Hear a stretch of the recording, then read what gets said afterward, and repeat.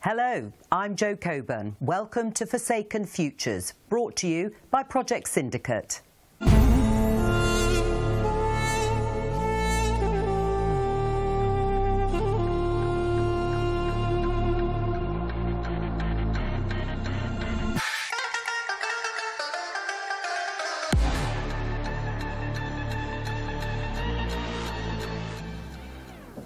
How bad can things get? As if this summer's droughts, floods and millions displaced aren't omens enough. The world is on the brink of an energy crisis, a food crisis, and warnings from scientists that things are going to get worse.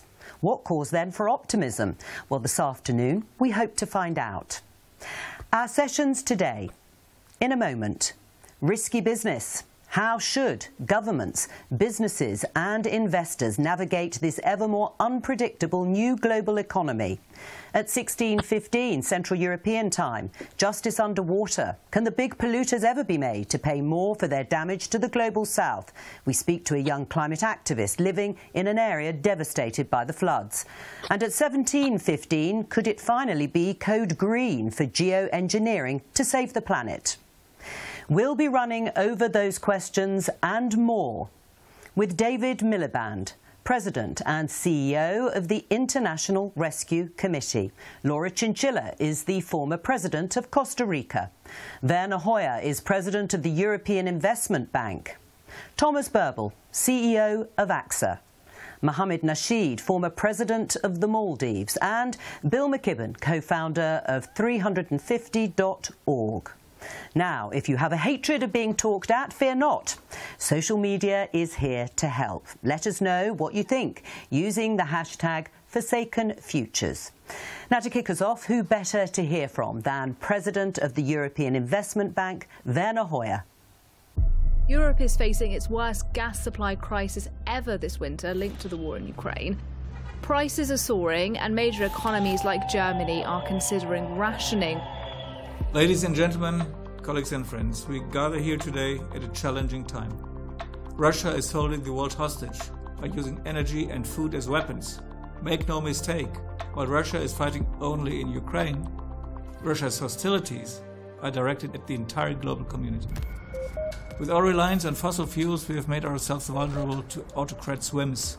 So when relations between our open societies and these powers fall into crises, energy costs explode. The oil-producing countries of the Arab world decided to use their oil as a political weapon. We saw it in 1973, 79, 1990, and we see it today again. At the same time, it is the burning of these fossil fuels that causes the planet to warm. And we can already witness the dramatic consequences. Pakistan faces the worst flood in its history. Europe, China, and the American West emerge from severe, prolonged droughts that cause crop failure and people to starve. Just as the violent conflicts with authoritarian states, climate change is already causing human suffering and costing lives. For our futures not to be forsaken, we have to come to grips with reality. While we are too late to fully avoid climate change, we have to stop it spiraling out of control, and we have to adapt to its unavoidable consequences. Simultaneously, we would reduce our reliance on autocrats and dictators. Three things are crucial at this point. First, give investors, businesses and households the right incentives and the right regulatory frameworks to ensure they direct their funds towards low-carbon projects. Investments in energy efficiency, renewable energies and green innovation must be an absolute priority. Second, we must start putting the decarbonization of the more challenging, hard-to-abate sectors such as heavy industry, shipping, aviation, into the focus.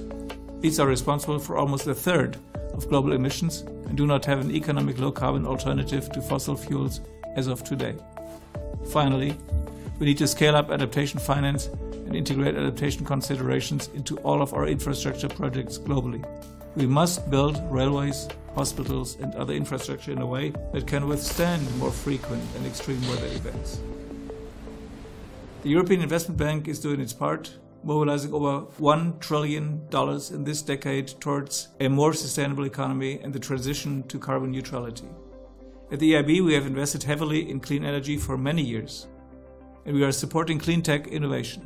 While some might be skeptical towards the public institutions supporting innovation, it was the EIB, 20 years ago, financing offshore wind at a time when commercial banks would not be willing to engage. Today, we do the same thing with floating offshore wind, battery storage, and green hydrogen. We will commit even more resources in these areas, deploying the full scale of our financial arsenal to back innovative projects that will help us deal with the challenge ahead. EIB will triple its global adaptation finance by 2025. Already today, the EIB screens all the projects it finances for the risks of climate change and ensure they are adapted to future changes. But public support, no matter how generous, won't be enough to bankroll the transition to a net zero and climate resilient future. That's why involving the private sector is crucial for making the transition a success. And last but not least, we must make sure that workers and societies can prosper in the transition to a net zero carbon economy. We must support the communities that are most vulnerable to the impacts of climate change. And if the transition will not be just and fair, we will fail. We will have no transition. At the end of the day, I am hopeful that Russia's attack on Ukraine, with all the suffering it has caused, all the disruption it triggered on energy, food and raw material prices, will be a breakthrough moment in the fight against climate change. Werner Hoyer setting the agenda there for today's discussions. Now to risky business, our first session today. Some, although not all economists, are warning that the global economy is teetering on the brink. Inflation, an energy crisis, rising interest rates, flaccid stock markets. Where does it all leave the green transition?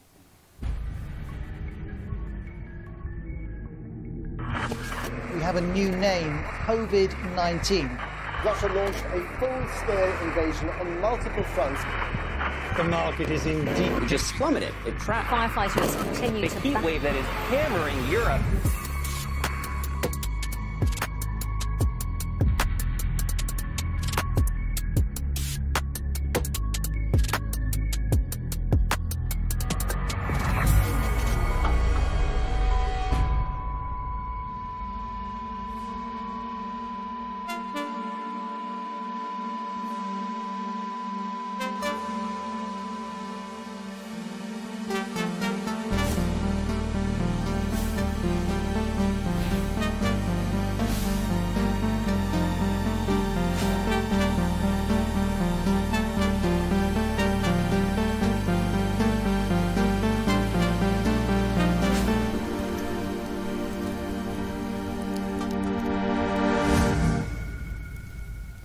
Now, I'm delighted to be able to introduce our wonderful panel for this session.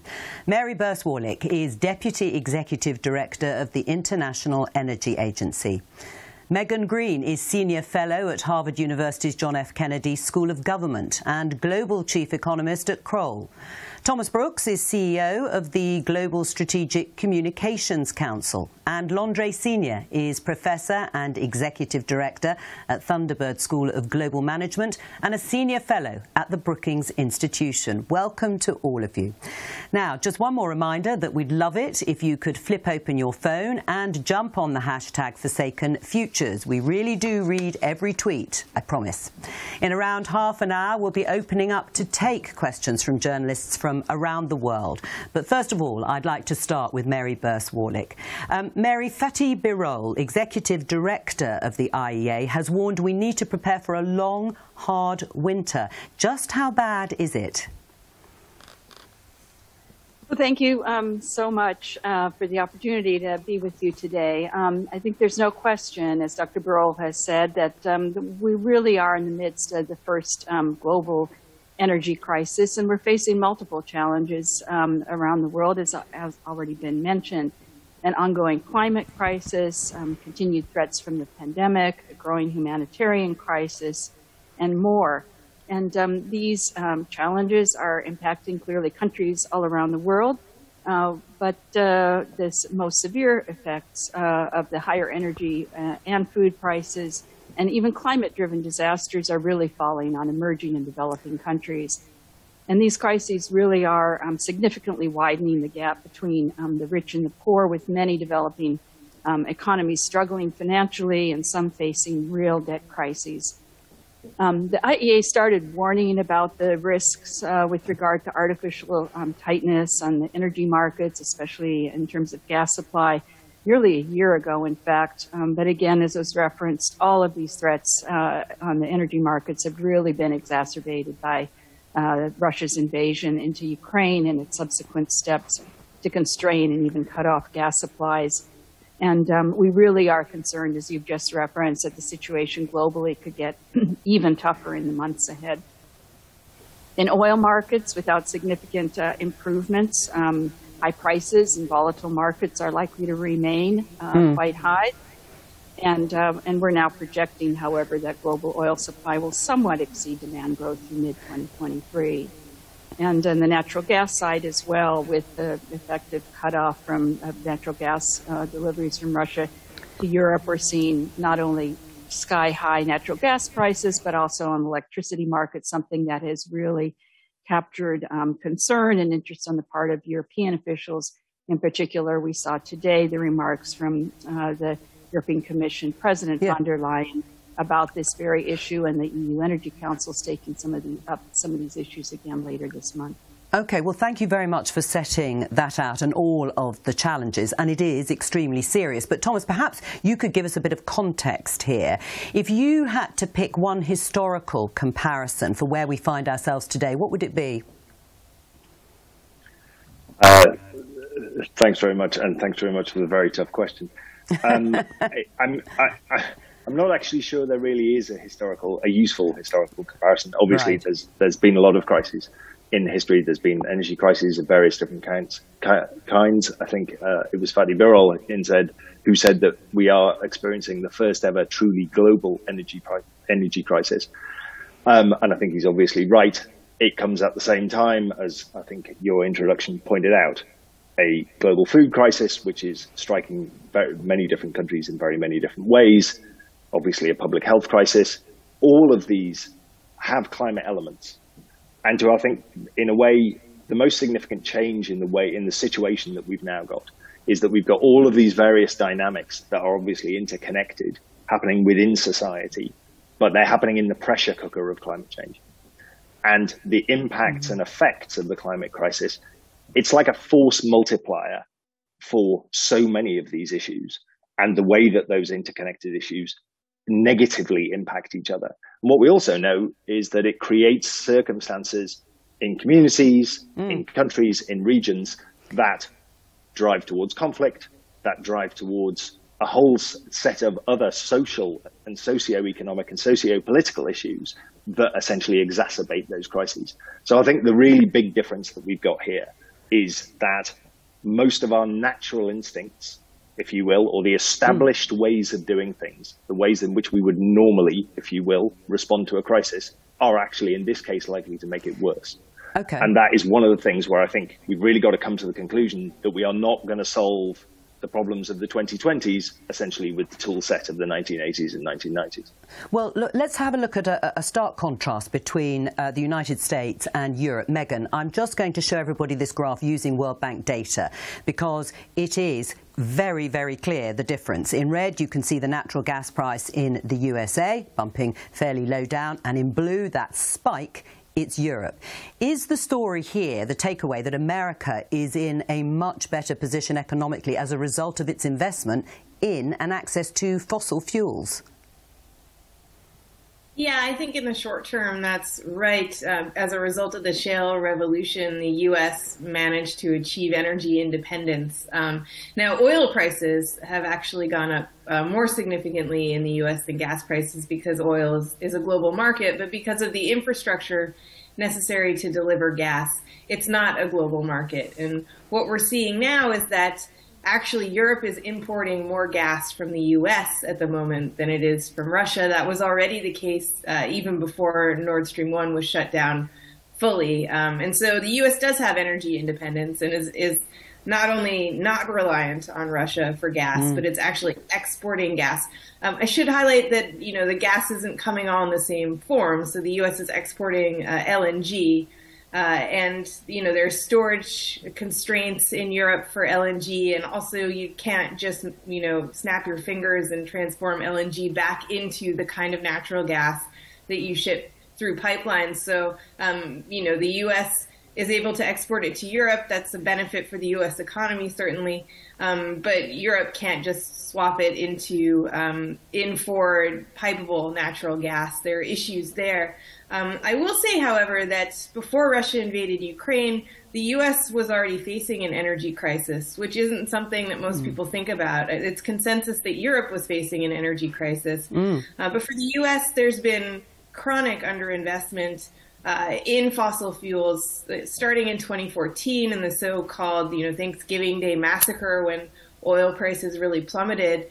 And also during COVID, we saw oil prices go negative. And so I do think that even though demand has rebounded in the U.S., supply hasn't managed to keep up pace, in part because energy companies are incentivized to pass out dividends rather than invest in new production. And it's also partly the result of the ESG movement. It was actually one of the intended consequences, but it does mean that the U.S. is in a much better position than Europe, but it's not in a great position overall in terms of energy because, of course, we aren't developing renewables at the rate we need to in order to hit our Paris climate goals. OK, well, an interesting picture there, or a mixed picture, as you have put it, Megan, then, in the US. Londre Senior, you're an American-based expert in African economics. How differently is this crisis playing out around the world, particularly in the global south? Absolutely. Africa has always faced challenges related to energy, related to food security. For example, more than 620 million people on the continent still do not have access to electricity. And we also know the drastic impact of the Ukraine-Russia crisis on the development and in terms of food security. For example, Kenya was importing about 30% of wheat from Russia. Cameroon was also importing about 44% of its fertilizer from Russia, and Ghana was importing about 60% of iron ores and steel from Ukraine. So to put things in context, it's important to note that more than 140 million people, even before the pandemic, were displaced. Economically disadvantaged people were displaced based on climate effect. And this in sub-Saharan Africa, in South Asia, and in Latin America. So weather-related displacement only a year before the pandemic was about 25 million people. So the crises that we many are observing now, and which are of course exacerbated by COVID-19 and by the Ukraine-Russia crisis, were already felt by many of the sub-Saharan African countries even before those crises.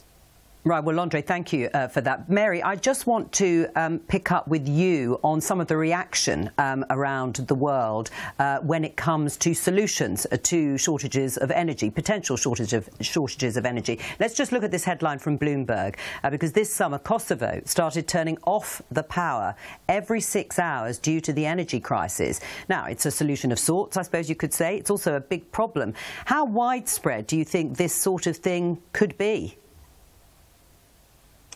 Well, I think it's important to recognize that stories such as the one you just pointed to really underscore the seriousness of the crisis and the urgent and immediate steps that countries around the world are needing to take to deal with it. So it's no surprise that there's a whole range of solutions that are being looked at, even solutions that countries perhaps even a year ago thought were unthinkable, right? Whether it's returning to the use of coal plants and restarting nuclear facilities, pumping out more oil and gas to deal with the immediate challenges. But our view really is that we should look at this while addressing the near-term, immediate, and serious challenges, really look at this time as a moment of opportunity to double down on investments in the clean energy transition and renewables, and putting the world on a path that will better situate it in energy security terms for dealing with future such challenges. Right. And so that's, I think, a really important point to underscore. There's a significant amount of increase that needs to go into investments and in developing the clean energy technologies that will accelerate this process as well. Well, Londra, you were nodding away there just towards the end of Mary's comments. I mean, there are other potential solutions, aren't they? This energy crisis and climate change both need to be mitigated by lower energy consumption, and the people watching should consume less. Right or wrong, Londra?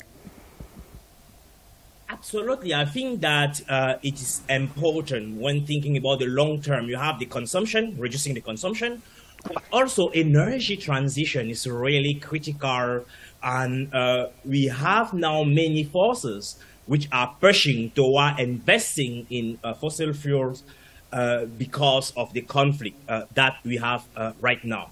So, but let me highlight a point. A report by the Thunderbird School of Global Management highlighted the phenomenal potential that we have in investing in new technology.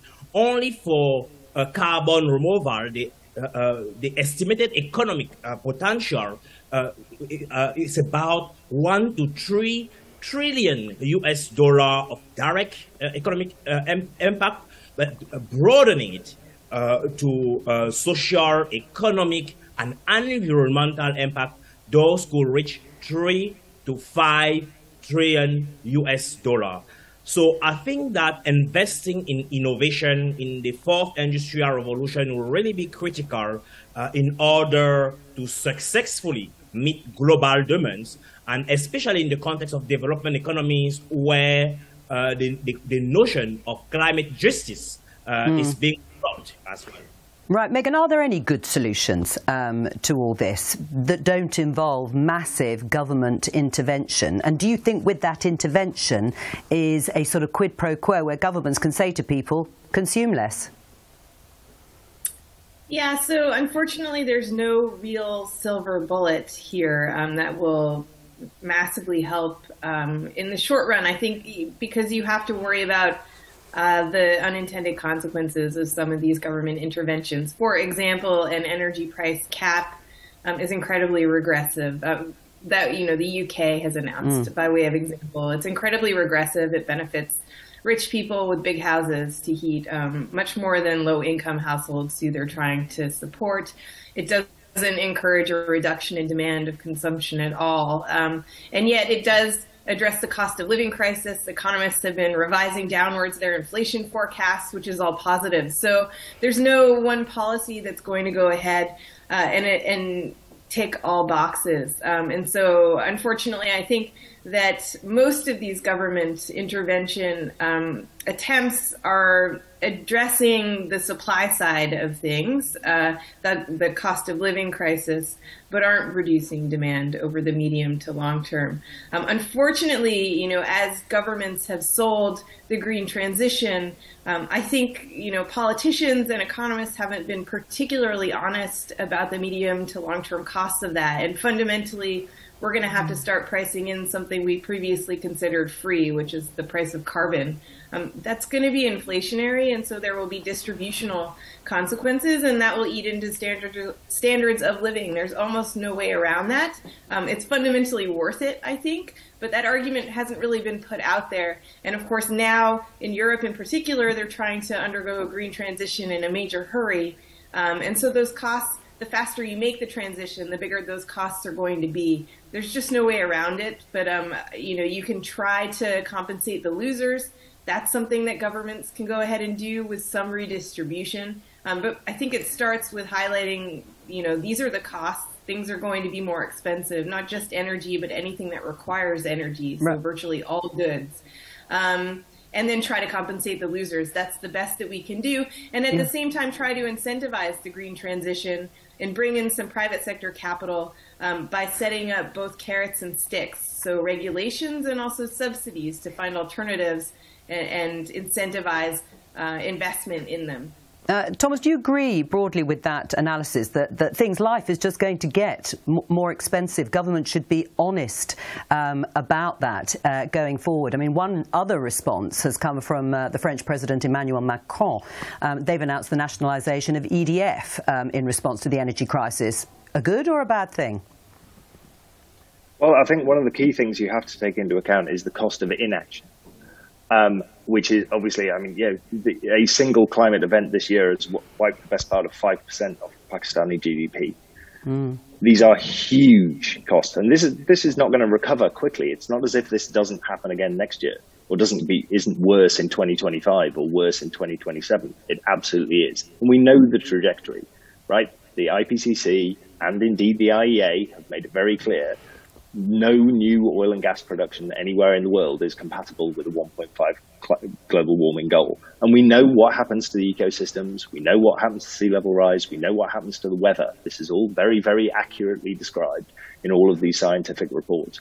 And I think that talking about the costs has to take into account a definition of the cost of inaction. And I think actually the thing that governments haven't been clear about really is not the costs of action, it's the costs of inaction. And I think actually economists have kind of played into that to a significant degree as well, because they tend to view government policy as a cost. Whereas essentially, you try and cost benefit analysis this to some extent. Well, the cost is we managed to build an energy system, and indeed, at the basis of our economy, as you said, it is the basis of our economy in so many ways, that is sustainable and resilient. We've going to have to pay for that. The benefit is we don't all fry. So, how do you then start to kind of build that into an economic model? And as I said, I just don't think that the ways that we are currently conceiving of how these costs are going to be distributed, what is clear is, yes, there is going to have to be a huge amount of redistribution goes on in order to fairly take on some of the crises that we're facing. And that, I think, was the point that Landry made so incredibly accurately earlier. Yes. And I think that, that rich and poor play, it doesn't just happen between countries, right? It's happening within countries. We're going to have to address that. But government policy is going to have to be a really, really key piece of addressing this, because we do not have time. Megan and Landry both want to come back on this. Megan, I'll start with you and then I'll come to you, Landry. Yeah, I just wanted to highlight that I agree with all of that. I wasn't trying to argue that there are costs and consequently we shouldn't undergo this transition. It just reminds me a little bit of the globalization debate amongst economists where, we said globalization was unambiguously good and would be good for everyone. And we're making the same argument about the green transition. And I think overall, on balance, it's absolutely worth doing. But no one's highlighting that there will be costs. And in the globalization debate, that's caused a backlash that we're seeing now. And I just don't think we have time for that backlash with the green transition. So I think it's worth being upfront about the costs and doing it anyhow. Landry?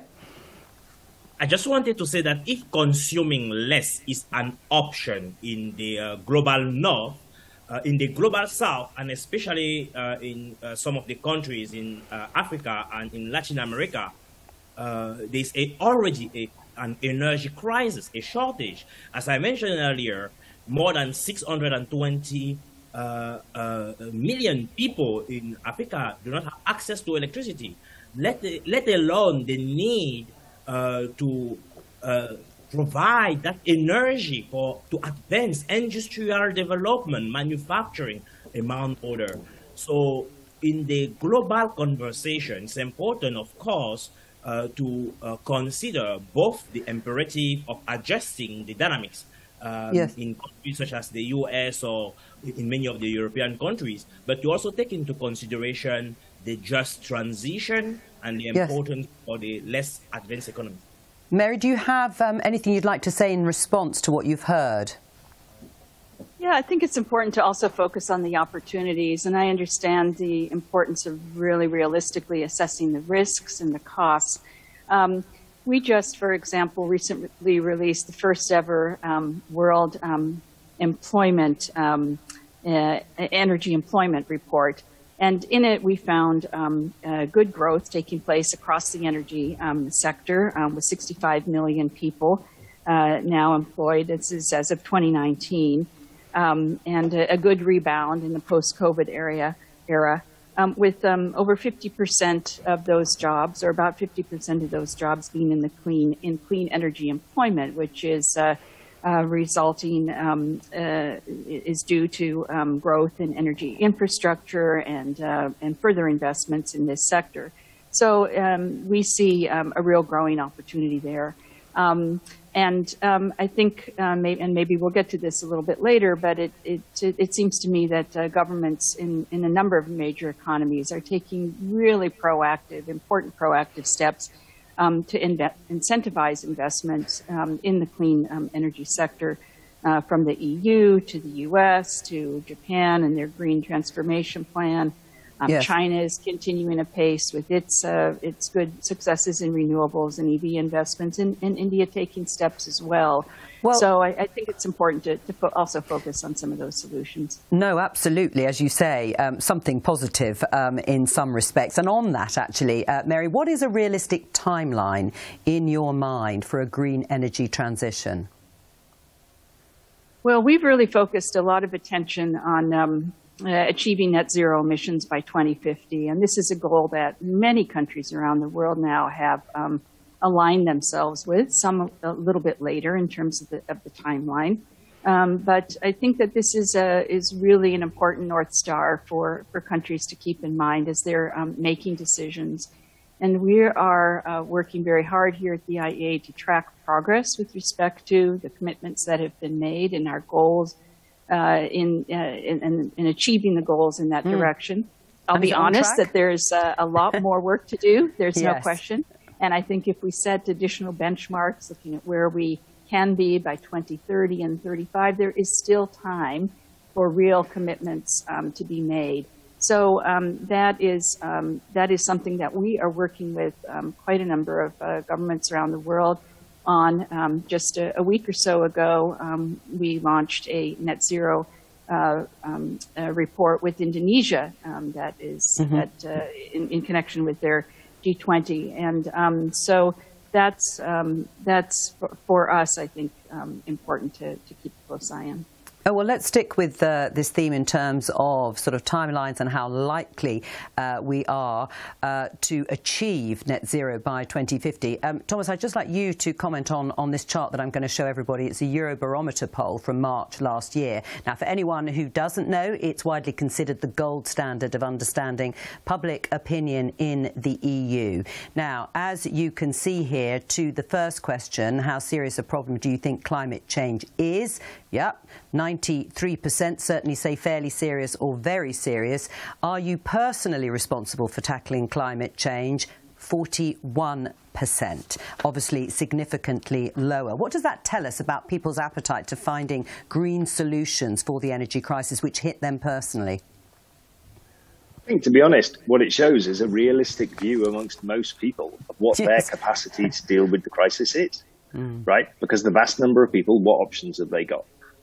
Can they, suddenly spend vast amounts more money on ensuring that they have access to particular types of food, for example? Do they have a choice of where they get their energy from? Can they make the necessary investments in their house to be able to make it passive or take it off the grid and run it entirely off renewables? Most people don't have that kind of money. Can they buy an electric car? It's still quite expensive. Most people know that a lot of the decisions that are going to change the economy in fundamental ways and make it more resilient don't actually rest with individuals, right? They rest with large corporations, they rest with supply chains, they rest with government policy to a really significant degree. And of course, they rest with the extent to which there is momentum behind change, right? And there are a lot of answers to the question, why hasn't climate action happened at the speed that it should have and with the acceleration that we've seen, for example, in the EV space, right? We're really starting to see that take off now. The kind of green swan element of that is starting to show. But in many other areas, why haven't we built the point was made earlier about the lack of investment in renewable energy infrastructure in the US, for example. Even in Europe, where there's been a fair amount, there could have been a heck of a lot more, and we certainly haven't dealt with issues like the grid to the extent that we could have. You have to align government policy, but also political interests. There has been a lot of opposition, and it hasn't come from people, as you say, as those numbers show. Individuals out there, if you like, normal people, right, understand that this is a huge problem, understand and want real action on it, but they also understand the extent. There is some stuff they can do. They can change their diet, they can ride a bicycle instead of taking a car, etc. But if they live out in the countryside, they don't have access to public transport, etc. They're reliant on a lot of fossil fuel-driven infrastructure, which has to be changed at a systemic level, not just at an individual level. Do you agree with that, Londre? Absolutely, I agree with what was said previously by Thomas, of course, and Mary as well. So it is extremely important to think about this holistically. And we have a unique opportunity now because in public policies in general, the alignment of the problem, the policy of the politics offer a unique window of opportunity for action. And both in the global south, in Europe, in North America, and so we have a convergence about what solution is needed for the world. So the politics is aligned, the policies are there, and multi-stakeholder collaboration. When I attended Davos, most of the global corporation really have really committed to also reduce, to make progress toward those. So through multi-stakeholder collaboration, I think it's a possibility. Right. Mary, why is battery storage so important for a green transition? Well, it's batteries and battery storage are becoming increasingly important for various components of this clean energy and green transition, whether you look at electric vehicles, whether you look at other components. And as was just briefly referenced, for that reason, it's really important that we think about supply chains, and in that regard, supply chains related to critical minerals. There is a significant concentration of some of these critical minerals in just a handful of countries. Cobalt being heavily located in the DRC. Democratic Republic of the Congo, and several other critical minerals heavily concentrated in just a handful of countries. As the continued progress is made in investing in the clean energy transition, there will be a growing reliance on electrification of the system as well. And so it's going to be incredibly important that the kinds of components that are essential for running so much of our energy system in a new way are available, and that we don't find ourselves in the kind of situation that many countries have been today, where there's a significant over-reliance on one or two suppliers. So these supply chain issues and those related to critical minerals are something that we are looking very closely at the IEA. It's of great interest to our member countries. Right. And we're just beginning to look at ways in which we can ensure that not only we, the members of the IEA, but that the global economy is better situated in energy security terms, even as we invest even more into the new components of this clean energy world. Right. Well, on that, Megan, I'm just going to show everybody this graph showing the increase in investment in battery storage in recent years. In your mind, what's the right balance between the state and the private sector in finding solutions like this? So I don't know exactly what the right balance is, but I can highlight that we're nowhere near it, just in terms of needing the private sector to finance a lot more of this. It's up to the public sector to set the incentives. And then the idea is that the private sector can provide some of the financing off of the back of that. And I would say that if the private sector had sufficient incentives to finance the green transition, we would be there by now, but they clearly don't. And so there is a role for government policy. We're not doing nearly enough mobilization of private sector funding. Interestingly, in conversations about the green transition that I have with policymakers, the ESG movement virtually never comes up unless I bring it up. So there is a big gap between the ESG movement, which is sort of how the private sector is really engaging with all of this, and how policymakers are thinking about this. And that gap needs to be bridged. There are a few things that we could see done differently, I think, to really incentivize funding, private sector funding, to go into the green transition. One is that, central banks can go ahead and identify alternatives to fossil fuels and subsidize the heck out of them, to use a technical term. And they can do that by setting up incentives with interest rates. So you can use a really low interest rate or a negative interest rate even for banks to borrow from a central bank if they pass that money on as loans for the green transition. And that would mobilize a lot of private capital into the green transition. It's a very unpopular time to be highlighting that central banks could do more because most central banks are trying to do less in order to lean against inflation. But I do think this model where we identify alternatives and subsidize them a lot could be useful also because it could be good for growth. So I mentioned there are costs, certainly, to the green transition. If you use all carrots, so all carbon taxes or carbon prices and regulation, then that's bad for growth overall. If you use carrots and use subsidies, then that's actually good for growth.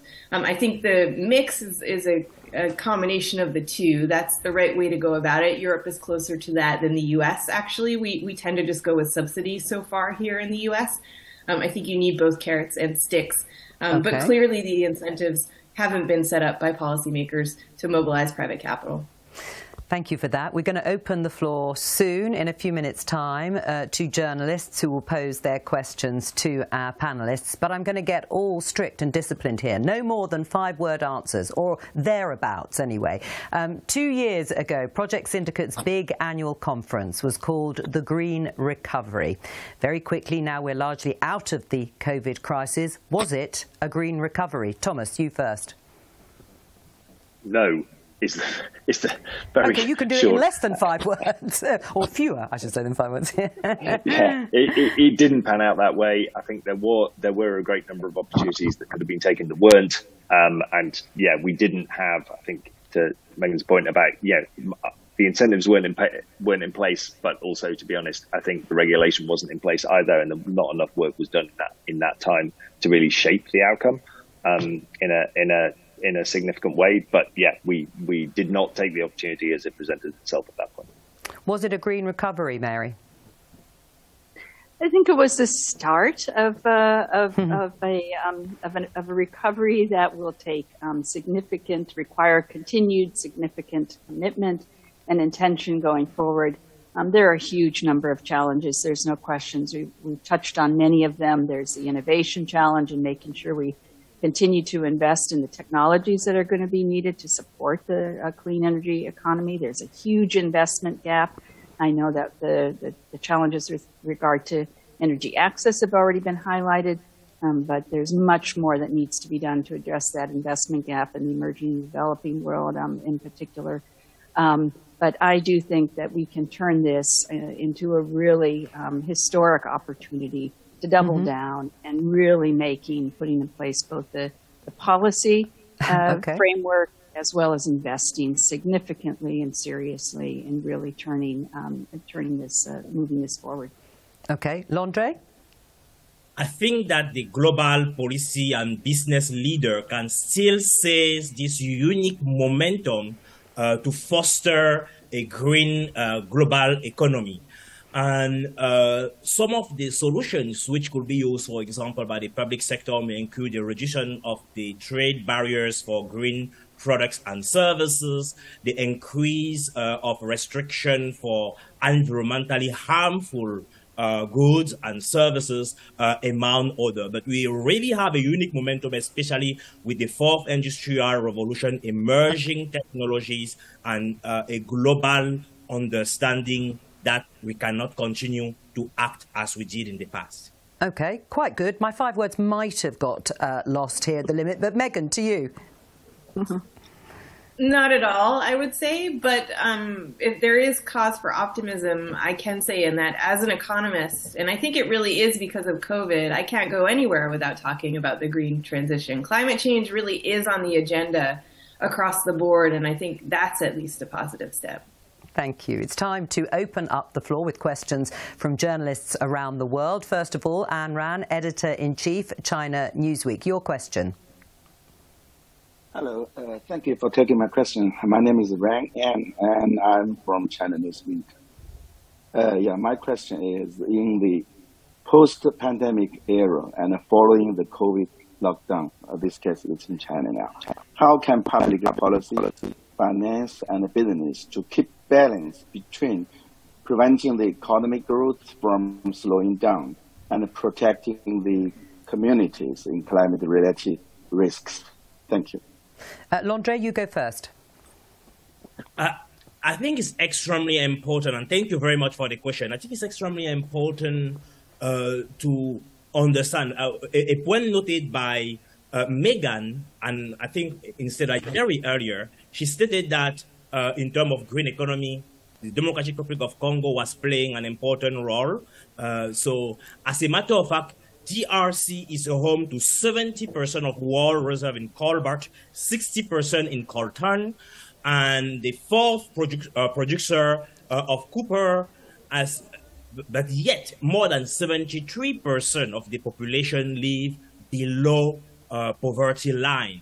So in thinking about transition, I think that measures have to be adopted to ensure that during the transition, the countries could still, especially in emerging economies, but also in advanced economy, because you have seen these type of challenges also in the United States, that the transition is smooth versus overnight, versus radical and overnight. So I think the timing, the momentum will make a difference so that people are not left behind, whether in advanced economies or between the advanced economies and the developing nations.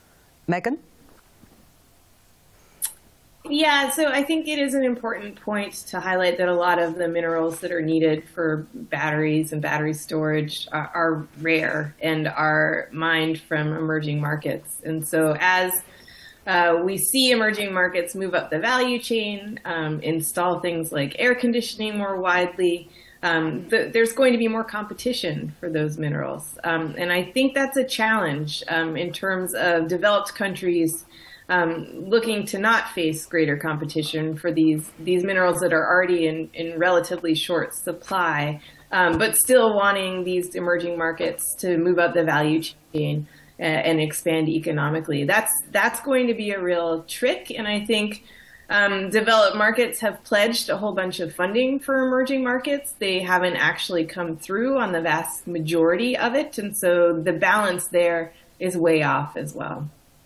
So we have to say goodbye just slightly earlier to both Megan and Landry. Thank you both very much for joining us and answering those questions to take us into this final part of the session. Thank you.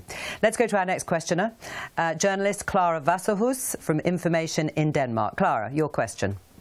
Yes, I'm a journalist at the Independent Daily Information, and my question is, the COVID-19 crisis in 2020 triggered the largest annual drop in global energy-related carbon dioxide emissions since the Second World War. In general, CO2 emissions can only be seen to be dropping when a major international crisis brings growth to a standstill. What conclusion does the panel draw? Mary, do you want to go first? Sorry, I didn't catch the question at the end there. Oh, let me just repeat it for you. Clara was asking about the drop in CO2 emissions. They dropped hugely during the pandemic, and even despite this global energy crisis, levels continue to drop. But what conclusions can we draw from that? Well, I think it's not surprising that the CO2 levels dropped during the pandemic at a period of time when the global economic activity really fell off. And it's also then not surprising that as that is part of the recovery, both with respect to the pandemic and the global economic recovery, we saw energy demands beginning to pick up again. And now we're seeing even more of that now, right? As travelers are flying more and driving more and so on. So I do think it's not, like I said, not surprising, but it's something that we need to be very mindful of. And I think particularly at this time, in a period of real energy supply crises, as some of the heavily CO2 emitting fossil fuels are back in higher use again. So I just come back to the point that I've mentioned a number of times, that we need to really look at this as a period of time, as a historic turning point, or an opportunity to take a real historic turning point in doubling down our investments in the clean energy future. Thank you for that. Clara Wasserhuis, thank you for your question. Let's go to Ryan MacDonald, Senior Editor, Globe and Mail in Canada. Your question. Oh, thank you very much. I'm sorry Megan's not here. I was going to congratulate an American economist on bringing up the idea of putting a price on carbon. But I guess my question probably relates most to what Tom was discussing in terms of this pressure cooker that we are now facing. In the short term, we have an energy crisis that is hiking inflation and is putting pressure on GDP. And I think this has a very real potential to spill over into the global economy and create a recession. So I guess my question is what does the prospect of a deep recession mean for these long-term investments in renewable energy? Because these are the things that are going to be necessary to build resilience. Thomas? Yeah, look, it's a really good question. And I think slightly relates to Clara's previous question as well, about like it seems to have taken like these huge global economic shocks in order to make any kind of shot at emissions reduction. And I think one of the key things here is that we're going to have to think about how we finance this transition in a different way than how we've thought about how economies develop in the past. I think I made the earlier point, we will not solve the problems of this coming decade, which is the decisive decade in terms of the fight against climate change and the fight against the crisis is concerned. We will not make the changes we're going to make if we're relying on the tools essentially of the 1980s, which is broadly where neoliberal economics is stuck. Give or take. There are further discussions clearly, but look, if we are pushed into a recession by this crisis, which obviously is certainly possible, you are going to have to find ways of building investments into the infrastructure of the energy system so that we don't get the outcome that we got at the end of COVID, which was that emissions went back up, right? And because we can't afford that again. What we need, and the IPCC has shown this, and the IEA, brilliant work that Mary and her team have done in terms of mapping the development of the energy system to those emission scenarios. We can't have any new oil and gas production anywhere in the world. We need massive electrification on a truly colossal scale. It is a challenge, and it's going to be an even greater challenge in the context of a recession. But that is what needs to happen, and therefore we're going to have to think about interventions in these markets. What we've seen this week in terms of it now looks like Europe will decouple the gas price from the electricity price. There will be a windfall tax on major fossil fuel producers. Yeah. These things were unthinkable 3 months ago, right? And what I think people are starting to understand is we are in a context here, we're in a set of circumstances where some very, very different kinds of thinking about how we make change is going to have to be adopted in order to be able to make the changes we need to make. Tom, thank you, and thanks for your question, Ryan. Our final question comes from Dr. Olukayodo Oyeleya, consulting editor at Business AM in Nigeria. Your question. Thank you very much and good afternoon. My question has to do with Africa in particular, and I want to make reference very different kinds of thinking. I want to make reference to countries that depend on commodities for their economic survival, like the DRC that has been mentioned, like Niger Republic that depends on uranium export, and of course a country like Zambia, all of which their products are being used as raw materials for power. You're just breaking up there. I think we've just lost you. Mary, did you get the gist? Green economy and green. That is the environmental. Okay, I'm going to cut in. I'm sorry, because the line is just a little bit unstable. Mary, did you get the gist of that question? Could you briefly answer? Yes, I think so. Yeah, okay. I just make two important points, I think, or two basic points. One is it's important that those countries who are rich in the kinds of critical minerals and rare earth minerals that will be important for the new clean energy economy, but that investment continues to take place in a way that, as has been referenced, will really benefit the people in those countries, will create new jobs, and do so in a people-centered and a just way. There's no question there. But I think it's also really important to underscore the point we've also been touching on a little bit, which is the importance of looking for ways to unlock the financing for the necessary investment in those countries so that they're able to diversify their economies and really make the investments needed also in renewables, in other sorts of clean energy sources. And this has to come not only from governments, not only from multilateral development banks, but from the private sector. And I think unlocking that private sector capital and reducing the cost of capital and financing in those countries is really important. The IEA, along with a few other partners, is going to be releasing a new report on this topic next week called the Cost of Capital Observatory in Pittsburgh. So I recommend colleagues and friends take a look at that as well. But this is an area that really needs a lot of attention. Well, you heard it here first. I'm afraid we're out of time for this conversation. Thank you so much to all of our esteemed panellists, Mary, Megan, Londre and Thomas, for taking part. Let's get the thoughts now of Dan Jorgensen, Denmark's Minister of Climate, Energy and Public Utilities, to wrap up this session. The theme Forsaken Futures could not have been more timely. This summer, heat waves hit Europe hard. In England, the temperature reached more than 40 degrees Celsius. In Germany, the Rhine River dried up, and in Italy, they experienced the worst droughts in 70 years. It is no longer a question of if or when climate change will affect us. Climate change is already here. The question is how bad things will get. So while this summer was remarkable, it may unfortunately also be the new normal. Climate change is not the only thing that has developed faster than anticipated. So has, fortunately, renewable energy. The global average price of offshore wind power has declined by 60% since 2010. Today, it can provide cheaper energy than most fossil fuels. It is a paradoxical development. On the one hand, climate change is hitting us sooner than we thought. On the other hand, the green transformation has gone faster than we expected. So while we live in dark times, there is no doubt that the future can be green. It is a cause for optimism, something we need in a time of uncertainty. 6 months ago, Russia invaded Ukraine, without provocation, without justification, at a time where we thought of war in Europe as a relic. Now, Russia is trying to push Europe into an energy crisis, using their energy as a political weapon. Europe, fearing an energy crisis, got some bad news today. Russia announcing it will keep the Nord Stream pipeline shut down.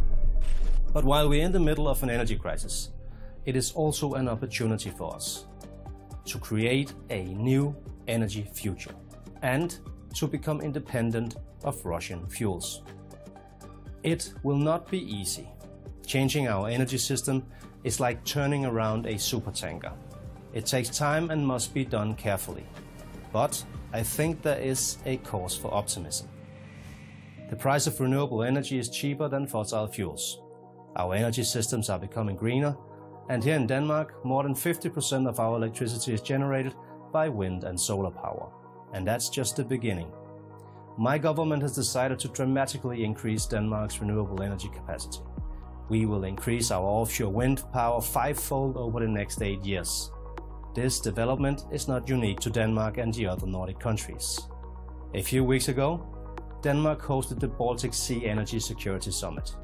At the summit, the 8 countries set out to increase the offshore wind capacity 7-fold in 8 years. It may surprise you that a country like Poland is expected to build more offshore wind than any of the other countries.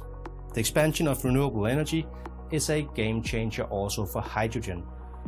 Instead of importing Russian fuels, we can replace them with green hydrogen. The geopolitics of energy is changing before our eyes. Energy has been used as a weapon against Europe many times before, but today we can use renewable energy as a shield to protect us and show the world that energy should not be used as a tool of oppression. but as a tool that can stem climate change and become a source of peace and prosperity. Don't go away. We'll be back looking how the richest countries on Earth can best help small island states and the global South. This is Forsaken Futures, brought to you by Project Syndicate. See you in a minute. We'll leave you with Thomas Burbel, CEO of our sponsor, AXA. From a climate perspective, the insurance industry is uniquely poised to support the transition towards a resilient, net zero emissions economy and should use all available levers to do so. At AXA, we believe that a holistic approach for climate is key, tackling net zero across both the liability and asset side of our balance sheet. This way, we can deliver impact on climate, not only through our investment decisions, but also through our underwriting actions.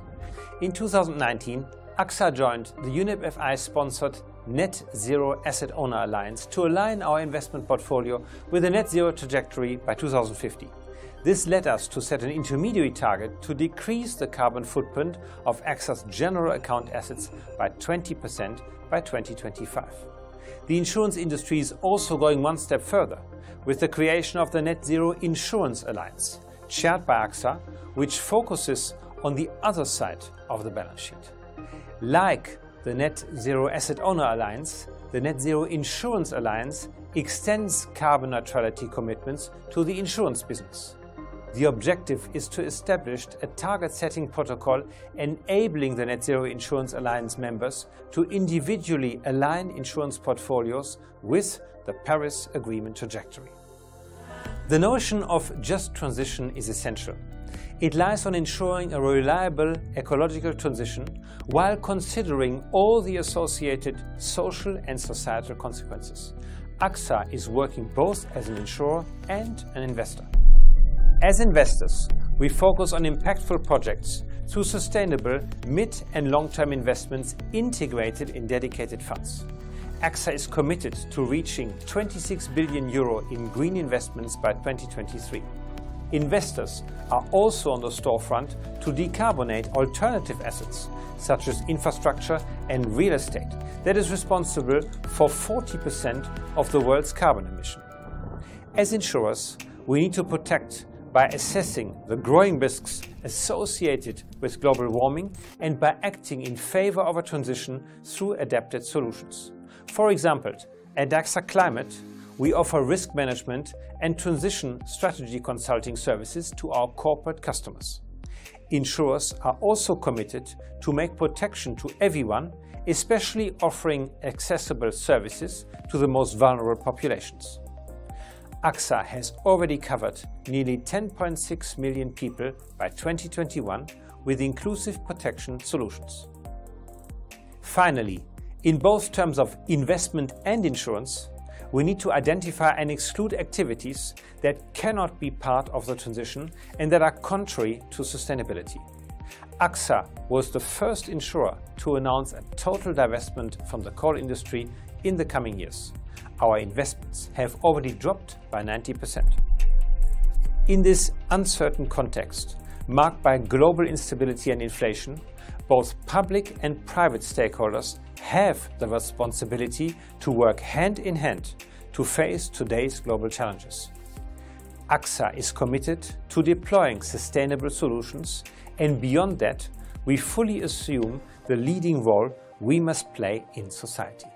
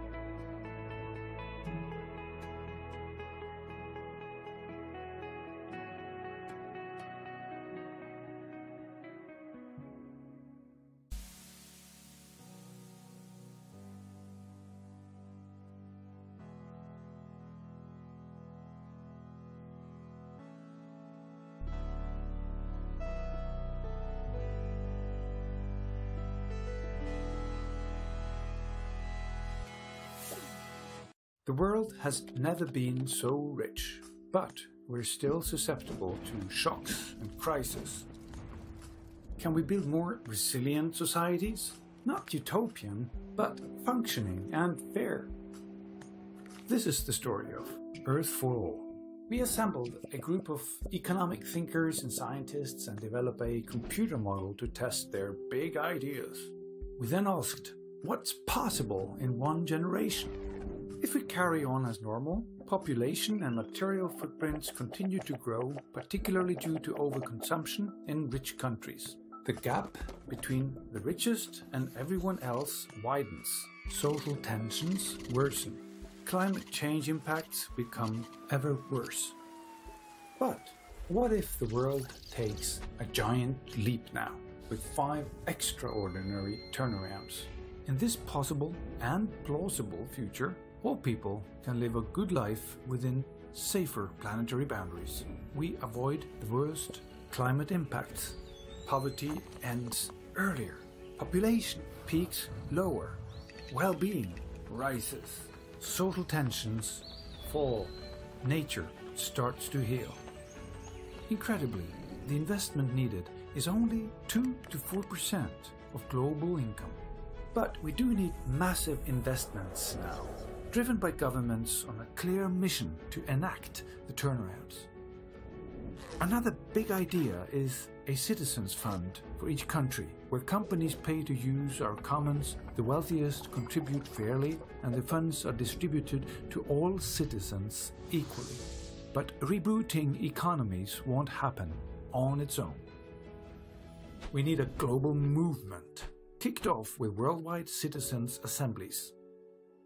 This is Earth for All. How the story ends is up to you. Join earthforall.life.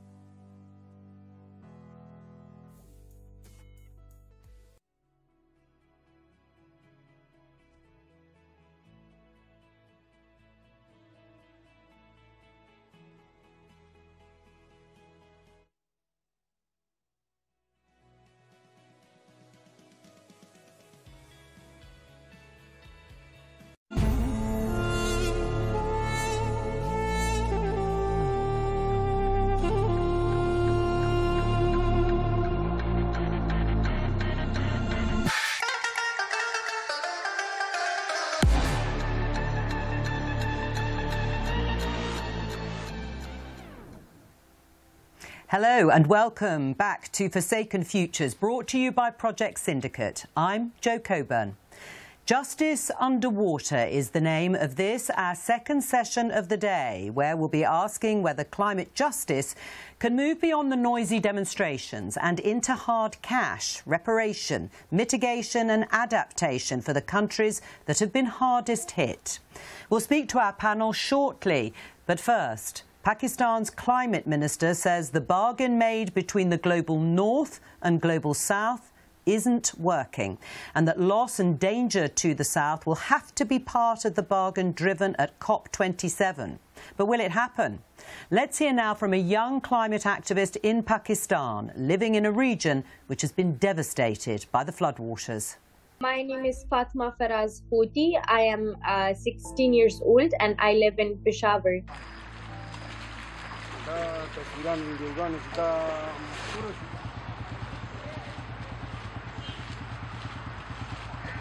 When the floods came, floods hit the cities and my village especially. It was really scary for me to experience it and see it for the first time, because that the next morning when I was going to school, I saw a lot of people whose homes were displaced and they were living on the roadsides, and there were so many tents around my school area and people were living over there. It was very scary to see their situation and how people are surviving.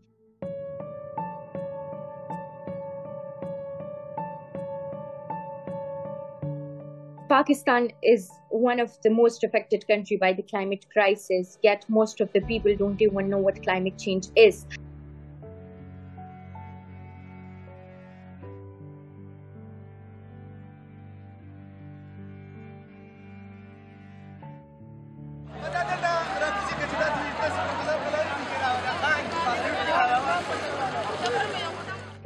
The Western world especially, they can do a lot, because Pakistan is a country that doesn't even emit much to the global greenhouse gas emissions, yet we're being affected a lot by it. We're an agricultural country, so our GDP is totally dependent, our economy is dependent on the agriculture, and climate change is directly threatening that. So if other countries, they come together and they help Pakistan, if it's not just in terms of financially helping Pakistan, but also in other ways by providing such resources to the country that could help them make better decisions about the climate, about the environmental changes. So they can play a role in it, and the situation might get better. If one country is contributing much to this climate crisis, the other countries are also being affected, and Pakistan is one of the biggest examples for it, that we are being affected by it severely. So if everyone comes together and make policies for their own countries that are suitable for the environment and are eco-friendly, so we all can live in a better world. Powerful testimony there from 16-year-old Fatima from Peshawar in Pakistan. A reminder that we want to hear from you too, so skip to your socials and use the hashtag Forsaken Futures. And now, to kick off this session, here's former President of Costa Rica, Laura Chinchilla. A painful lesson that humanity has learned from the last few decades is that the devastating effects of climate change are not equally distributed among countries, communities, and generations. While the climate crisis has negative implications for all of us, the poor and vulnerable are the first to suffer and the worst hit. In many countries in the global south, women, elders, and children have been affected by climate change in a rather disproportionate way. Indigenous and poor families are disbanded into forced migration, searching for food and shelter, and trying to procure a future that will be otherwise impossible in their own lands. According to the Intergovernmental Panel on Climate Change, by 2030, 122 million people, mostly the poorest 20% across 92 countries, could be pushed into extreme poverty by higher food prices and other climate-driven income losses. Worsening the injustice, the biggest contributors to climate change are not necessarily those most affected by it. According to a recent report, the richest 1% of the global population accounts for twice the carbon emissions relative to the poorest 50%. These problems have made climate justice policies and strategies essential to tackle both global warming and inequalities. Policymakers must focus on ensuring a fairer distribution of obligations and duties, not just between nations, but also across segments of the population and between generations. Although concrete measures to deliver climate justice are well known, they have proved difficult to implement. Still, there are some promising signs in the right direction, like the steps being taken to define a new collective quantified goal on climate finance that should address the needs and priorities of developing countries and ensure that climate finance is accessible to those who need it most. These and other positive actions taken in various countries should encourage those who will submit in the framework of the Climate Change Conference, COP27, and the UN General Assembly. The challenge is to scale up all the efforts underway to win the race against the worst effects of climate change while leaving no one behind. Time to introduce our wonderful panel for this session. Mohamed Nasheed is former President of the Maldives and Speaker of Parliament. He's talking to us and joins us from Adu Atoll, the southernmost atoll of the Maldives, and rather excitingly, has a live audience. We may be able to show you. There they are. They can give us a wave, perhaps, sitting there in front of him. They will be listening throughout. Sandrine Dixon de Clèves is co-president of the Club of Rome. Bill McKibben, co-founder of 350.org, and Sharma Sanduye is a climate activist and a marine biologist from Mauritius. Welcome to all of you. Mohamed, I'm going to start with you as the former president of an island nation. Tell us, what does climate change mean to the people of the Maldives? Well, it does mean disaster for us, and of course it means it is an existential threat for us. Our islands will disappear if business goes as usual. Climate change is already upon us. The bad weather has hit us. The winds are now stronger, the waves are higher, the rains are more, there is more flooding, there is more drought. It has completely changed. And this change has had a huge impact on us, especially the economic loss, the damage that we are now facing. So, the whole idea of this segment, I suppose, is to talk about loss, climate change, loss and damage. Now, we are now losing, and the question is, how can others assist us in mitigating or in trying to see that we can survive and we will be able to overcome the loss? Yes. If I can kind of go and suggest a few more views that I have on this. Firstly, we've been right now, up until now, talking about a lot of mitigation efforts. Yes, we still do need that. But we are, in the Maldives and in many climate vulnerable countries, the climate has already changed, and the impact is now upon us, and we are now losing. So we should now be talking about adaptation ever more than we've ever been mentioning it. Right, Mohamed, can I just interject just there, because I just want to take you back quite a few years. I'm going to show some pictures that you might recognise, a press conference that you held rather extraordinarily underwater in 2009 to highlight these issues, and that's 2009. What would President Nasheed on that day in 2009 have thought if he'd had a crystal ball to see where things would end up today?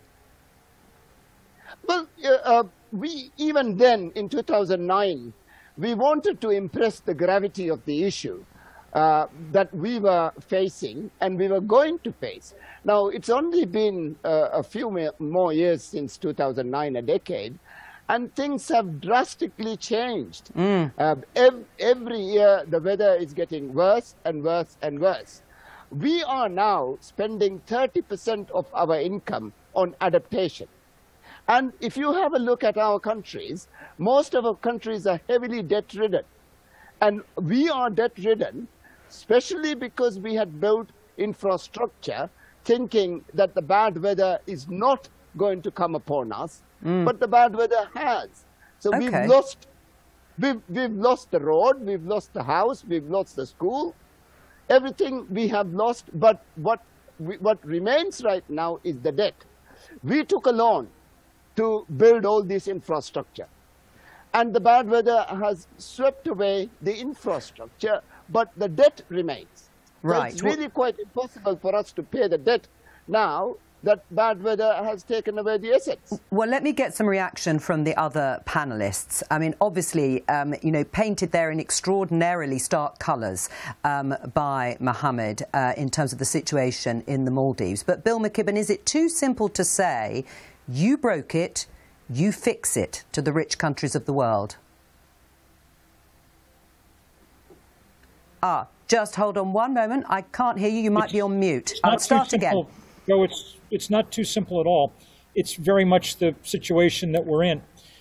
President Nasheed and I were both in the room in 2008 or 2009 at the Copenhagen Climate Conference when then Secretary of State Hillary Clinton promised that the global north would be sending $100 billion to the global south every year.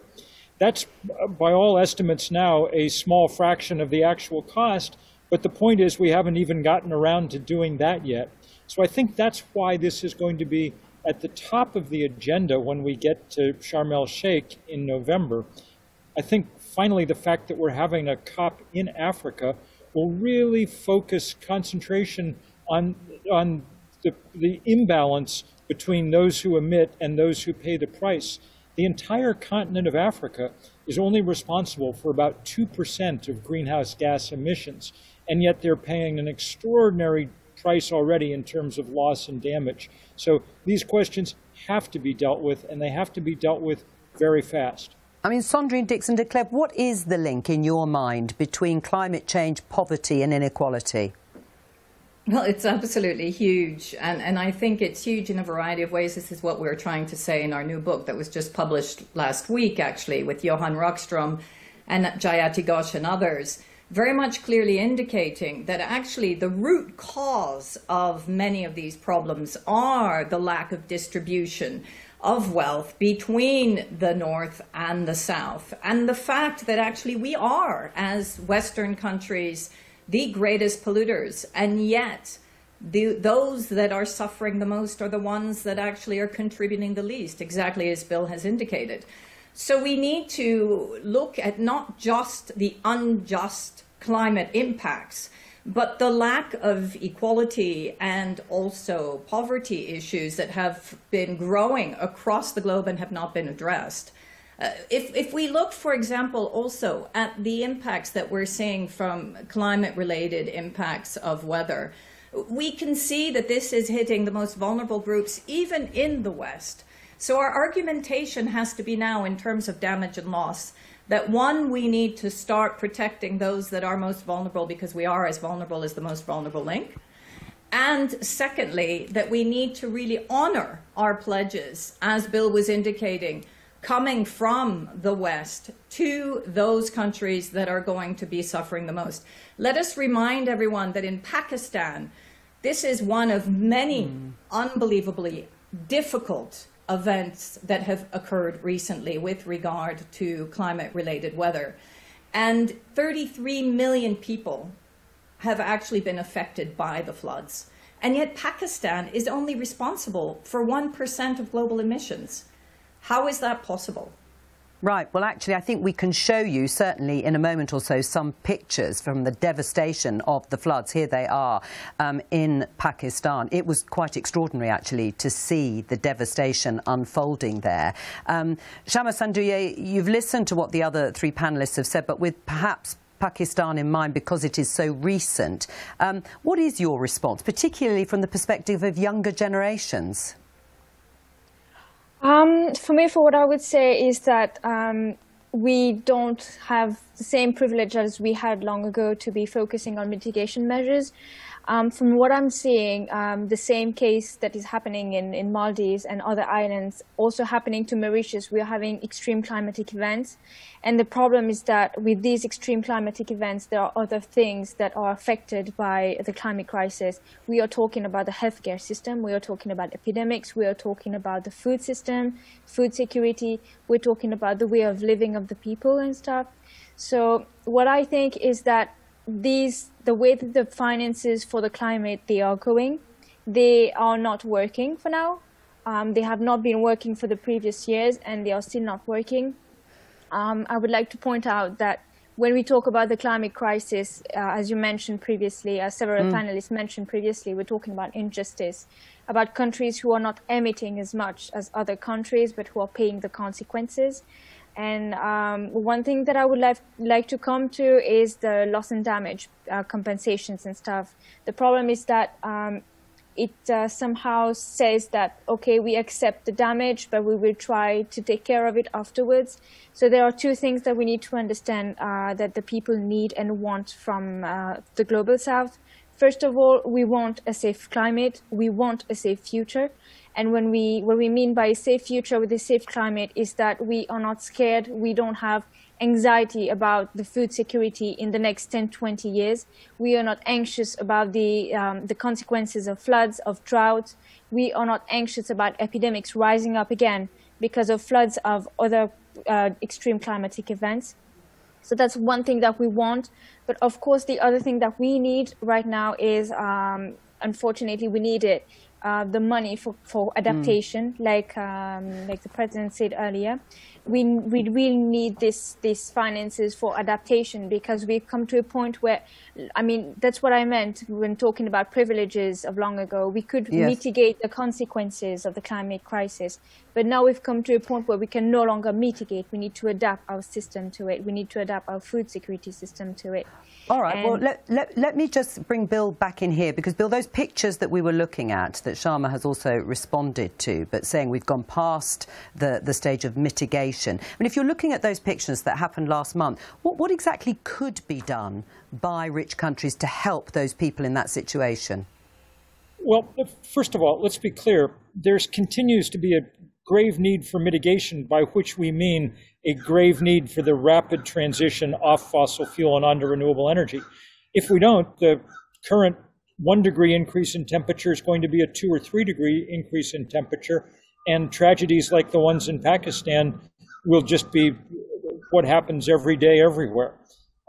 So that continues to be important, but in the meantime, there's no getting around the fact that we're already deep into the climate age, and change is happening in painful ways.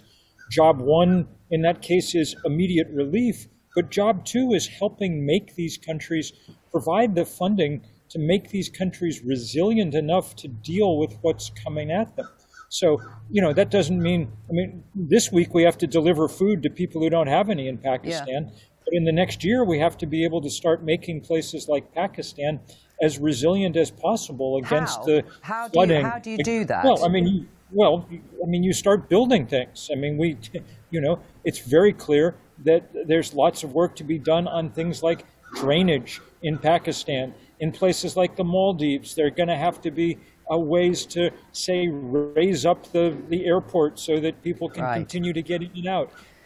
You know, just on and on and on around the world. There's an extraordinary amount of infrastructure that can't cope with a 1 or 2 meter rise in sea level, that can't cope with an extraordinary increase in the rate of rain, that needs to be able to, you know, we need a drought-resistant agriculture in place. All of this stuff costs money.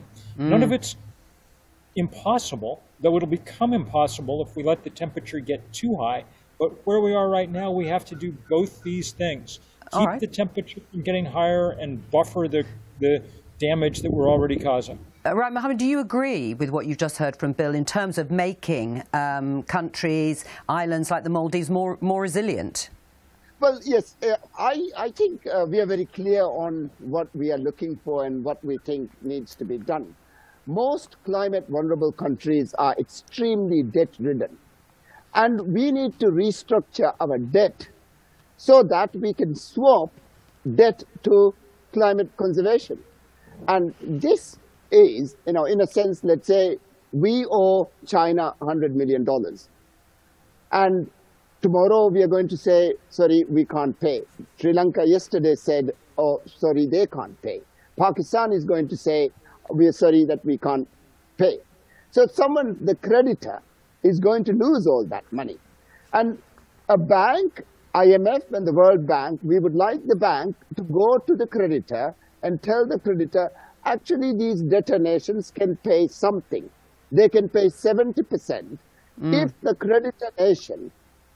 creditor nation is willing to ask the debtor nation, in this case the Maldives or Sri Lanka or Pakistan, to have a haircut, 30% of their debt in their local currency and in a fund that would be looked after by the bank, by the debtor country, and by the credit country, and that fund to be spent on climate resilient projects.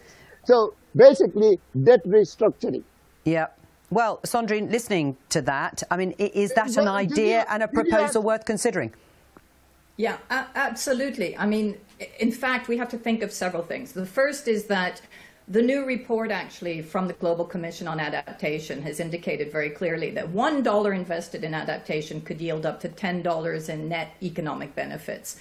So we need to think about adaptation exactly as Bill has indicated and ensure that we shift capital towards adaptation while we're also creating the capital that we need and shifting it to mitigation. We need to do both.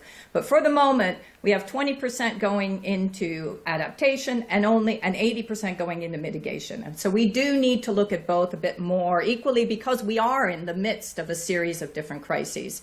And the other key point that needs to be brought up with regard to debt cancellation is that both there is debt cancellation, there is also discussion around debt for nature swaps or debt for carbon swaps.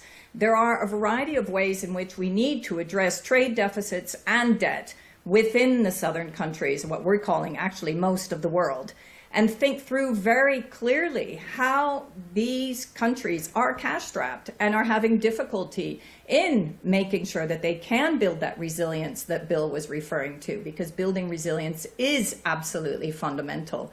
Maybe one last point in terms of building that resilience. Yes. This is why we need to think more clearly around how we restructure our economies. We've been speaking in Earth for All, a survival guide for humanity, very clearly around we need to start talking about the elephant in the room, taxing the 1% wealthiest across the globe, but also nationally. We need to think about how we can ensure that low-income countries have at least annual income of about $15,000 US.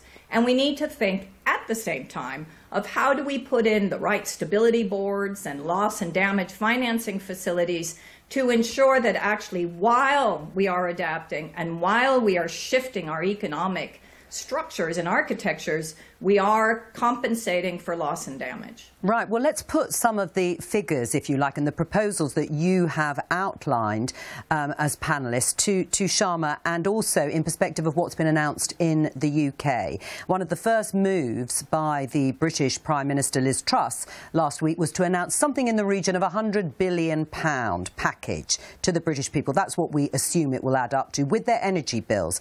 Now, that's a larger amount than the entire amount promised in Copenhagen by rich countries. So, Sharma, honestly speaking, would you agree with the idea that perhaps the problem is that the rich just don't care enough about the rest of the world, the rich countries? I think that it's a series of issues, and that part where the rich communities that are polluting the most and contributing the most to the greenhouse gases, of course, they don't care about what's happening. So what I would like to say, bouncing off what Sandrine has been explaining, we, for example, in Mauritius, we are kind of trapped in a jail because same as Maldives, we also have lots of debts. And the problem is that in small islands, we don't have enough resources in terms of expertise, in terms of finances, but also because we are trapped in this loop where we need to do something for the country, we need to do something for the economy. And the problem is that these small islands, they are very much the praise of the rich people. So the rich people, they invest in these countries to have luxury villas, to build luxurious buildings or I don't know what. And the problem is that when they do this, they don't even care about the problems that this country is facing in terms of the environment, in terms of the ecology or the climate. For example, that's something that's happening a lot in Mauritius, especially post-COVID, where the situation, the financial situation in Mauritius is getting really serious. So the government he has no option. I'm not defending their government, of course, but their only option is to welcome private companies, wealthy people, to attract them in Mauritius to invest in building hotels, in building villas, to come and live in Mauritius, and even private companies, oil companies. That's the problem, because the government is trapped in a loop. So they are now passing a bill to exploit the oil, and private companies, they are like in deal with government. So this is the whole jail of like. Yeah, you've explained it very clearly, and actually, perhaps another example of this, Mohammed Nasheed, perhaps I could get you to comment on this. These are pictures here that we're going to show you of the rainforests of the Congo Basin, and back at COP26 in Glasgow, the Democratic Republic of Congo endorsed a 10-year plan to protect them. However, earlier this year, the government opened the door to oil exploitation. Now, the country's climate lead, Tosi Mapanu, is on the record as saying, our priority is not to save the planet. Do we need more action from across the world, not just the richest countries? Well, yes, we have to all chip in. There's no doubt about it. We have to find a low-carbon development strategy, a development strategy that is less extractive and more recycling. And I think it's possible to find that strategy. And I also believe that it is beneficial for our countries to have a development method or a development process that is sustainable and that allows us to also look after our planet. But, you know, going back to our bigger issue of adaptation, in the Maldives, it costs us $8,000 to save 1 meter of shoreline.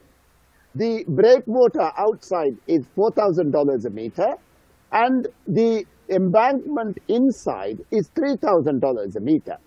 Now, we have 2,000 islands. India alone has 7,500 kilometers of shoreline. So it's just simply not possible to protect the shoreline through this engineering. I think it's very important that we find more natural ways of adaptation. How we may be able to use nature as infrastructure and therefore try to save our coastline through that. I am told that to grow a reef, it takes $20 a meter. To implant a mangrove, it's $5 a meter. The problem is the reef is taking too long to grow. So we need science to it. I believe we need to genetically modify the polyp. We have to find a resilient species that would protect our shorelines. And I think that's where the money is lacking. Okay. If I go and ask the rich countries to give us adaptation money for breakwaters and embankments, they don't have that money. You mentioned a huge amount just now on 100 billion. Now, yes. This adaptation work for the whole coastline of the planet goes into many, many trillions. We have to find a science. The Maldives is spending 30% of its income on adaptation. We didn't do this, but we are spending 30% of our income on adaptation, yes. and another 25% on debt repayment. We have nothing for education. We have nothing for health. We have nothing for development. We really are stuck. Climate vulnerable countries are going to default, go into default one after the other. The biggest risk of climate change would be debt default. OK, well, look, you know, it's clear that the experience, your experience on the Maldives sort of encapsulates the critical end and impact of climate change. But your appeal to the Western democracies and richer countries, I mean, Bill, is there a danger of kicking Western governments too hard? I mean, many of the countries reducing their emissions the most or investing largely in green technology are in the West. Many of them, like the UK, will say they've achieved a great deal. And while the loss and damage funding commitments may be falling short, billions are being spent elsewhere. Well, first of all, let's just be clear about how much or how little the rich countries are doing, even on mitigation. The UK just announced they're back in the fracking business, and the new Secretary of Energy says he wants to get every last cubic meter of gas up out of the North Sea. That's pretty disgusting. But I don't think there's any danger of hitting too hard, just the opposite. People in the North have very little idea yet of exactly how, you know, where justice lies here. It's one reason that President Nasheed's proposal about debt cancellation is so important. If nothing else, it will be a loud wake-up call to get people in the global North understanding what's going on, especially those people who run banks, and those are powerful people. So the sooner it happens and the louder it happens, the better it is for everyone. Well, Sharma, I'm going to show everyone a clip now of the UK's COP President, Alok Sharma. Just take a listen. I apologise for the way this process has unfolded, and I'm deeply sorry. I also understand the deep disappointment. But I think, as you have noted, it's also vital that we protect this package.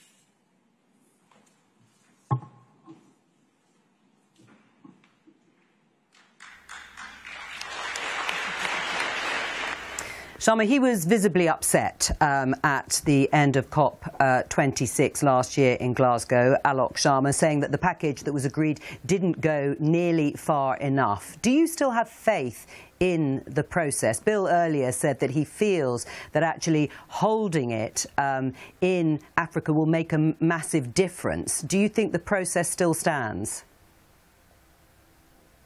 Well, I was going to ask Sharma first, but I can come to you in just a moment. Sharma. Yeah. And I'd love to reflect as well. Yeah, sure. Yeah, no, I'm not very positive about it because, for example, the previous COP, the last one that happened in Glasgow, it showed us that the priority of the officials of the Western countries and governments, they are not in the climate, and the COP events have become, unfortunately, more like an industrial event more than anything else. I'm talking from a Mauritian perspective as well. The Mauritian Prime Minister assisted to the COP26 in Glasgow, and just a few weeks before that, he presented the offshore petroleum bill in Parliament, and this bill is allowing private companies, international companies, to remove oil from our oceans. And just that happened just a few weeks before COP26, and he went there and he was talking about how islands need money for compensation, for mitigation, adaptation, and everything to become more resilient. So I think that for me, the COPs, they are not really moving anything, as they should anyway, because that's the reality that we see from the ground. The money that are coming from the COPs and everything, they are not reaching the communities that actually need it. And I'm not very optimistic about the COP27 in Egypt because Egypt is not a climate champion. They are not a champion in climate crisis, but also because it does not fully represent the whole image of Africa. What is happening in Egypt and what is happening in Ethiopia are completely different. And it doesn't mean that the governments, not just governments, but these countries from the global south have enough resources to go to Egypt and to voice about what's happening and stuff. For example, we have other troubles like visa and everything. Okay. So it poses some barriers. Yeah. Bill, I know you've got to leave pretty immediately, but before you go, a comment on COP27 and your faith in it.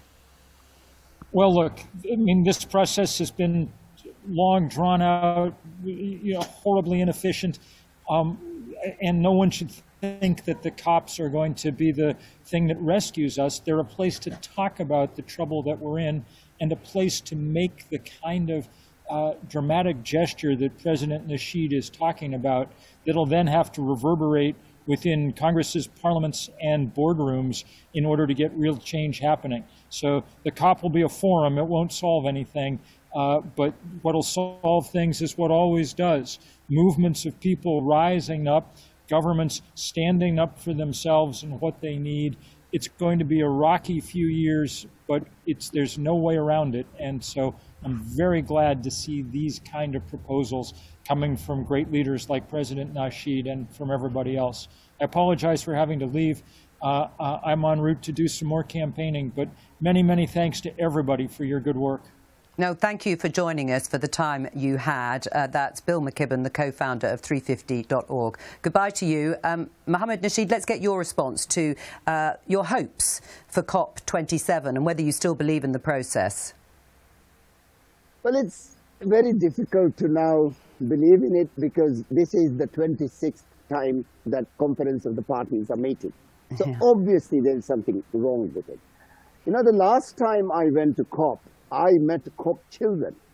Negotiators had got married to each other from both countries, and there were children who were in their early teens. Now, but we still don't have a legally binding agreement.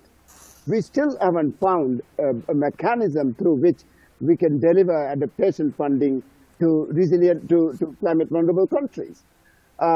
We must find, we must reform the UNFCCC process.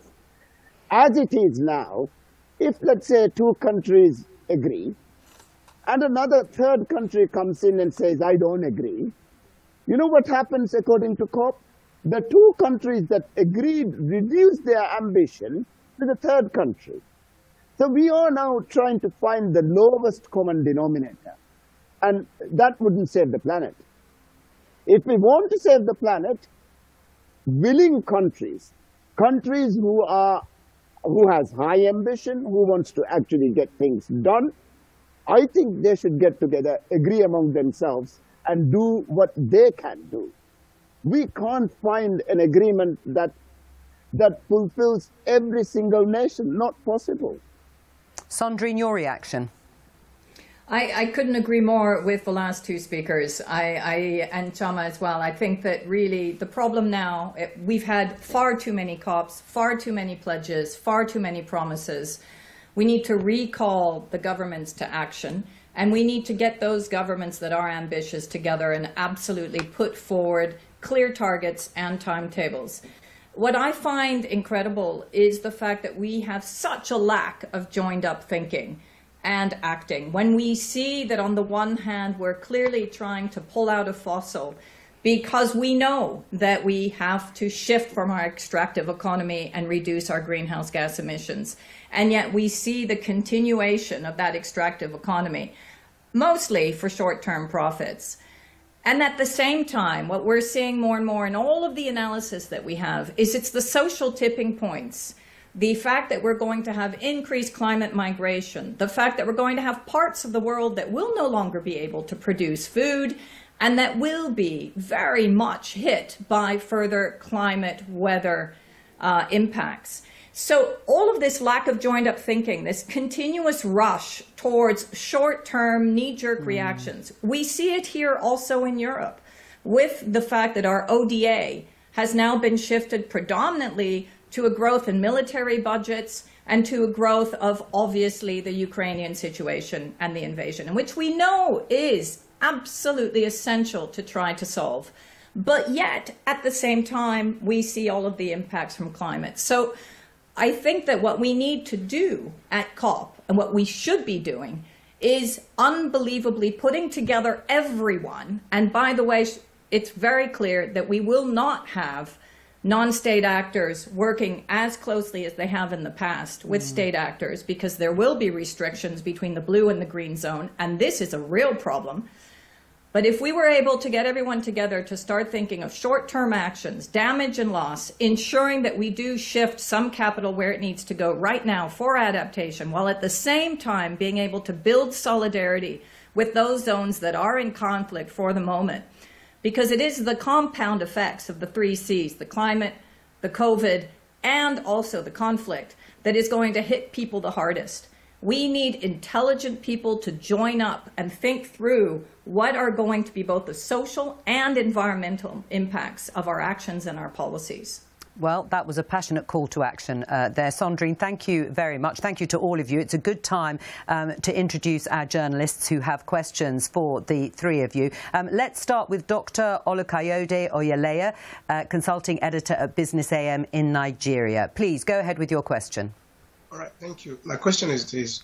How, in all of these problems now, how do we get these actors to come to a consensus, and what kind of compromises should we be looking at if indeed we want to have a holistic global solution to all this climate crisis that we're talking about? Let me put that first of all to Mohammed Nasheed. Well, again, I am sorry, I do not think that we will be able to get an agreement that satisfies every single person on this planet or every single country. I would still argue that we must find an alliance of the willing and go ahead. Go ahead. I think we should, those who are willing to do something, must start doing and not wait until the other country does it. I believe that renewable energy is now cheaper than fossil fuel in any given situation. And I believe that there is vertical farming. There is all sorts of new gadgets. There's new technology that we can find a development strategy that is less extractive and more recycling. So I kind of believe that changing to the new economy, changing to the blue economy would be beneficial for developing countries. Internal combustion engine is a Victorian technology. Why do we want stuck with it? All right, Sharma? Yeah, thank you. What I would like to say about that is that there is no one solution for the climate crisis, but there is the scientific community that are reporting what is happening and what needs to be done. They are suggesting solutions, and I would like to mention once again something that Sandrine said earlier is about taxing the rich people, because polluters pay principle, and also they are the ones that are emitting the most. So that's one way of doing it, is by starting to decolonize the wealth from the small percentage of people around the planet who has the most money and also who are polluting the most. Decolonizing that wealth, but also looking at the science and listening to what the science is saying, protecting the ecosystems, abandoning fossil fuel, protecting specific ecosystems like wetlands, forest, the ocean, protecting the ocean, the high seas. I would think that listening to the science community would be a really good step forward, but also including the local communities, because they are the one who are on the front lines, and they are the one who are receiving all the problems related to the climate. We have time for one more question from Musa Mir, Associate Editor at Bonik Bata in Bangladesh. Please go ahead with your question. In a country like Bangladesh, adaptation policy making is largely top-down, amenable to techno-marginal solution, and not inclusive of marginalized actors. Adaptation policy making that serves the powerful may not facilitate adaptation for marginalized population, perhaps even further increasing their vulnerability to climate change. In this situation, many programs designed that are bad for the environment and also the people. How do powering approach influence the climate change adaptation policy design and implementation process? Sandrine, I don't know if you could catch all of that because the line was a little bit unstable. I will just try and sort of paraphrase. As we know, Bangladesh is experiencing significant loss and damage as a result of climate change. What can it do to tackle these challenges alone? What can its larger, richer neighbours like India and China do to help? We haven't got much time, but I'll hand it over to you. I think there's first the damage and loss facility that actually Salim Haq, who is Bangladeshi and one of the great thinkers around building resilience on damage and loss, is absolutely fundamental. Creating the fund that we've been promised also around damage and loss, and bringing more countries to the fore than just Scotland and the region of Wallonia and a few others that have agreed to put aside funds for damage and loss. But let me just add a few other things that need to happen. One, we need to start thinking about deeper shifts within our institutional frameworks. We need to look at the IMF and the World Trade Organization. The IMF in terms of how they allocate funding to the low-income countries. And we've been calling for at least $1 trillion per annum for green jobs, creating investments, both in terms of adaptation and mitigation. Trade re-regionalization, for example. We were asking the rich countries and the World Trade Organization to allow local production of fledgling industries and to really create South-South intellectual exchange, making sure that we've also got leapfrogging and intellectual property rights waivers that are put in place. We know that we've got many of these technologies. We need to triple our investment in renewables and also triple the investment in adaptation at the same time. Those are some of the things that need to happen. Maybe one last thought is we've been asking for countries to declare a planetary emergency and then to put in place planetary emergency plans. These plans very much take into consideration protecting the global commons and also ensuring that we have a human dimension so we don't have social tipping points. That's all the buffers that we're starting to see even here in Europe with regard to energy checks, poverty checks, etc. Thank you to Sandrine. Thank you to all of our guests for a fascinating discussion there. That's the former president of the Maldives, Mohamed Nasheed, Sandrine Dixon de Clèves, Bill McKibben, who left a little earlier, and Shama Sandouye. Now, before the break, let's reflect on some of the things we've been talking about. Daniel Beltra is a Spanish photographer and artist whose work focuses on the impact of humanity on the environment. Here's his report from the front line of the climate crisis. When I was a young photographer, I used to think that we could change everything and revert to the good ways, revert to a more healthy environment. And now we think what we need to do is avoid the consequences of very serious catastrophe. As a first-hand witness of the devastation provoked by the Deepwater Horizon oil spill in the Gulf of Mexico, that poured over 5 million barrels of oil in the Gulf of Mexico. I was flying on a small airplane. The stench up in the air was absolutely horrible, and you can think also of what went precipitated underwater. There's a photo there that became very well known of the spill, which is that group of pelicans that are covered in oil in a facility where they're going to be cleaned, and they're sitting on what was a white sheet. They've been sprayed with a light oil, and they start dripping all that heavy oil. It was a horrible catastrophe to witness. The destruction of the Amazon happens on many fronts at once, and the fires are staggering. And there's over 100,000 fires a year. And we reached the point where the carbon emissions from the rainforest are bigger than the carbon sequestration, than the carbon that is absorbed by the trees. So we're reaching a tipping point. There's also many indigenous populations that call the rainforest their house, and we're invading the forest. There's a portrait I took of an Awenena tribe member in Brazil near Juína, and these guys were contacted for the first time in the 70s. Till then, they lived the same way for centuries, thousands of years. But since then, everything changes incredibly rapidly. There's an image of a ship, a typical Brazilian river boat, that got stranded in a sandbar. The water started receding and they got trapped there, and the crew was living in the boat, I don't know, for months till the water came back. And the changes were incredible. Millions of dead fish because the oxygen levels on the river were depleted. There's that other images that show the beauty and the pristine beauty of the canopy and its richness and the amount of species that are there. So it's a jewel that we should protect. The first time I went to document global warming issues in the Arctic was in the late 90s. And I found the Inuit population that, for example, were losing their ability to store food because their ice cellars will get flooded in the summer. The permafrost was melting. The Arctic could be ice-free in less than 20 years. We've lost over 95% of the old ice. All that ice that was there for thousands of years is completely gone.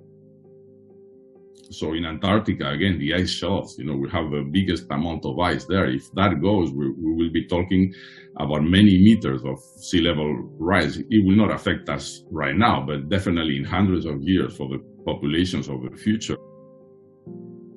people doubt that these things are happening, I jokingly say they should come with me, because definitely it's impossible to doubt that climate change is happening, that all these impacts occur when you see them in firsthand. No? So I hope to convey that. I think if we have an opportunity to solve things, it comes through education.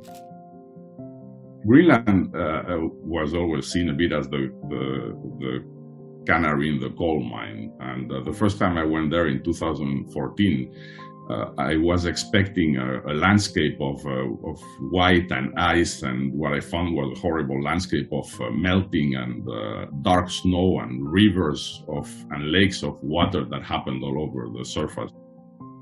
There's an image of a little bit of snow left on a cliff and a very small piece of ice floating on the water that feels a bit like a metaphor of what could come if we're not careful. So I hope my work helps inspire people to change things for better. Those hugely powerful photographs and testimony of Daniel Beltra. I just want to say a special thank you to the live audience in the Adu Atoll. There they are in the Maldives with the former president of the Maldives, Mohamed Nasheed. Thank you very much for joining us today. Now, don't go anywhere, because we'll be back to answer everything you ever wanted to know about geoengineering and whether it could be the answer to bringing down rising temperatures.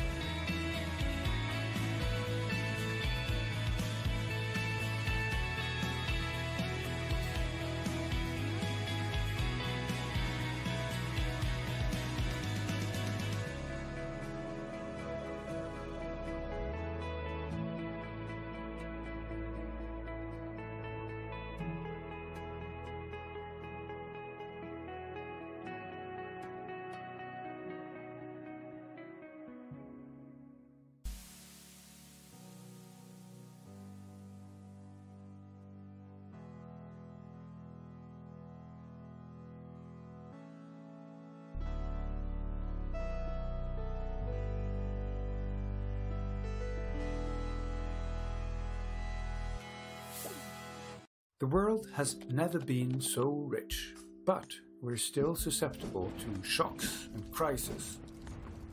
Can we build more resilient societies? Not utopian, but functioning and fair. This is the story of Earth for All. We assembled a group of economic thinkers and scientists and developed a computer model to test their big ideas. We then asked, what's possible in one generation? If we carry on as normal, population and material footprints continue to grow, particularly due to overconsumption in rich countries. The gap between the richest and everyone else widens. Social tensions worsen. Climate change impacts become ever worse. But what if the world takes a giant leap now, with 5 extraordinary turnarounds?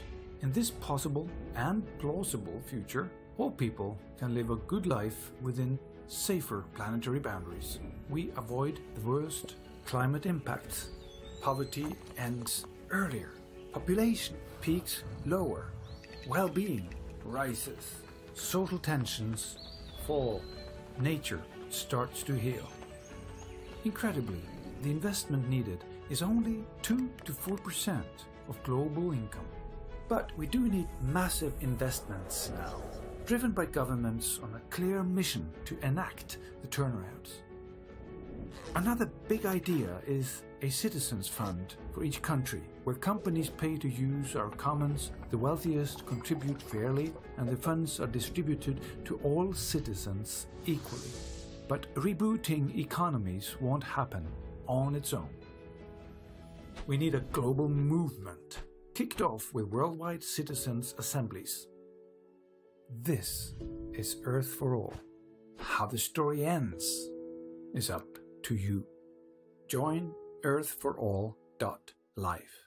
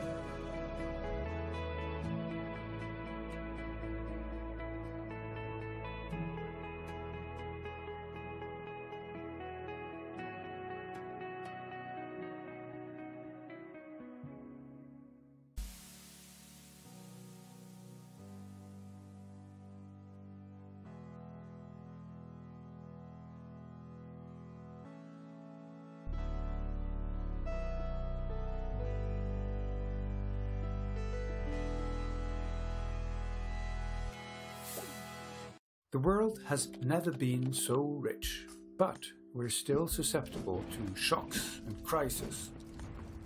Can we build more resilient societies? Not utopian, but functioning and fair. This is the story of Earth for All. We assembled a group of economic thinkers and scientists and developed a computer model to test their big ideas. We then asked, what's possible in one generation? If we carry on as normal, population and material footprints continue to grow, particularly due to overconsumption in rich countries. The gap between the richest and everyone else widens. Social tensions worsen. Climate change impacts become ever worse. But what if the world takes a giant leap now, with 5 extraordinary turnarounds? In this possible and plausible future, all people can live a good life within safer planetary boundaries. We avoid the worst climate impacts. Poverty ends earlier. Population peaks lower. Well-being rises. Social tensions fall. Nature starts to heal. Incredibly, the investment needed is only 2 to 4% of global income. But we do need massive investments now, driven by governments on a clear mission to enact the turnarounds. Another big idea is a citizens fund for each country, where companies pay to use our commons, the wealthiest contribute fairly, and the funds are distributed to all citizens equally. But rebooting economies won't happen on its own. We need a global movement, kicked off with worldwide citizens' assemblies. This is Earth for All. How the story ends is up to you. Join earthforall.life.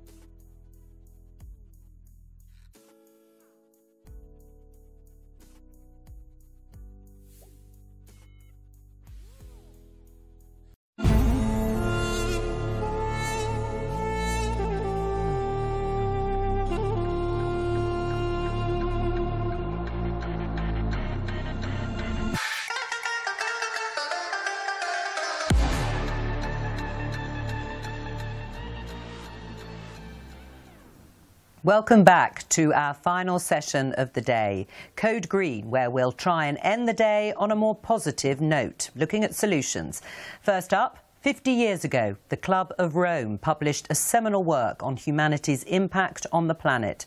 Today, it has an updated guide to surviving climate change. Let's have a look. The Club of Rome is a group of scientists, humanists, educators,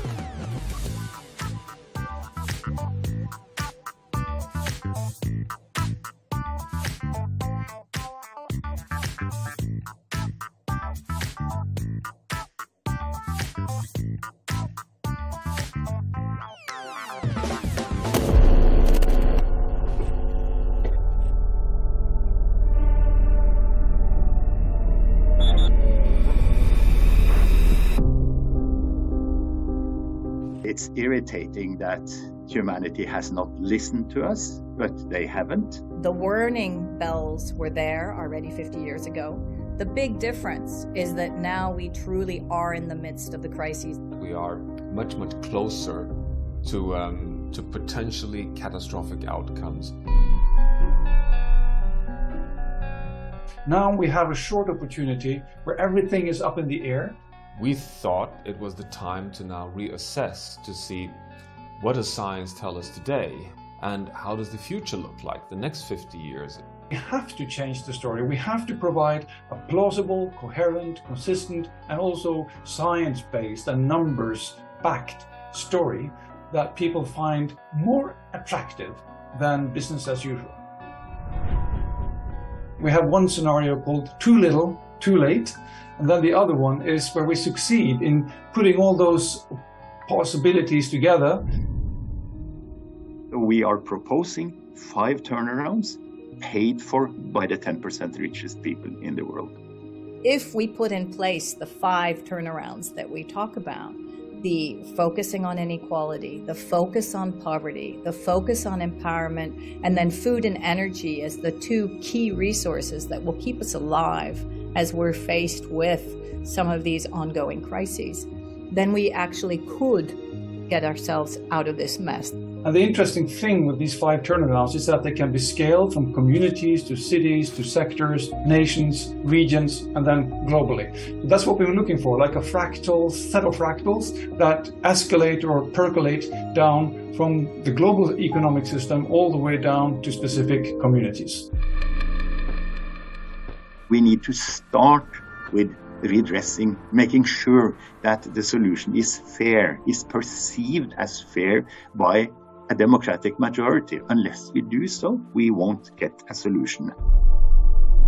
It's critical we talk about poverty because the poorest in societies are the most vulnerable and face the biggest risks, as we can see with the flooding in Pakistan and we can see with the food crisis in sub-Saharan Africa. It's absolutely critical that we use this as an opportunity to spur sustainable economic development. We need to start to address population growth. And in addressing population growth, we need to ensure that men also empower women and that women then and girls can have access to education, that they can be part of the decision-making process and start to feel fulfilled in their lives in order to ensure that then population numbers will start to reduce. In the food system, we would see a rapid change towards more logistics that reduce the unnecessary food waste and food loss so that we have food security. I'm absolutely convinced that the Ukraine war will help us to accelerate the transition away from oil, coal and natural gas. So we could see an energy democracy where local sources, microgrids, local areas don't have to rely so much on the global fossil energy system. What we're facing is not an environmental crisis. It's a crisis of security, of stability, of prosperity and equity. And that's what Earth for All really brings forward. What this book is trying to do is give some direction to policymakers to say, if you actually implement these 5 key turnarounds with some of these very clear policy recommendations, we can start to see a difference. I'm very optimistic that we are going to see a very, very rapid transformation. But the question is, will it be fast enough?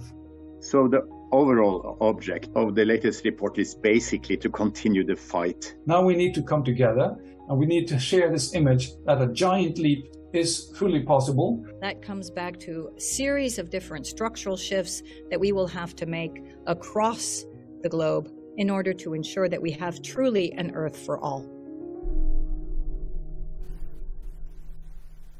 The German version of Earth for All, a survival guide for humanity, is out now in German, and the English language version will be released in just a few days' time on the 20th of September. Now, one other solution that many of us might not know that much about is geoengineering, human interventions that can change the Earth's climate system, hopefully for the better.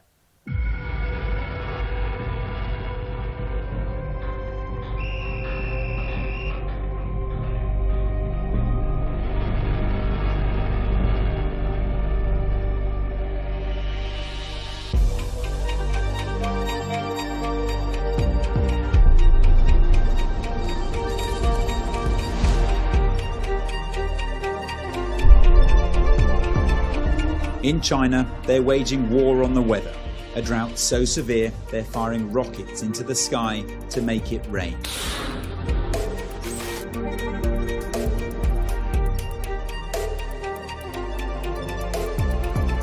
Dubai is making it rain in a sweltering desert by zapping clouds with electricity using drones.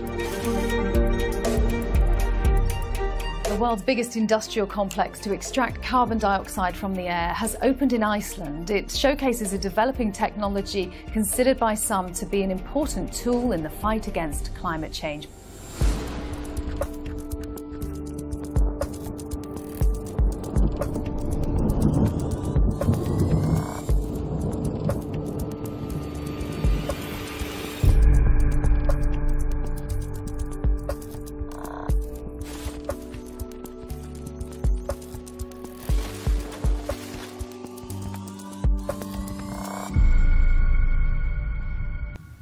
Who better now to talk us through the issues than 2 people who know everything there is to know about geoengineering? Marcia McNutt, President of the National Academy of Sciences, and Carlo Ratti, Professor at MIT.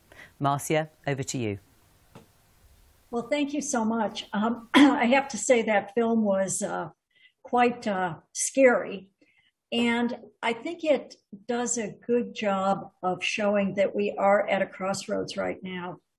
Let me tell you what my intersection has been with geoengineering. And I have to say, I'm a little bit embarrassed to be called an expert on it because I'm certainly not.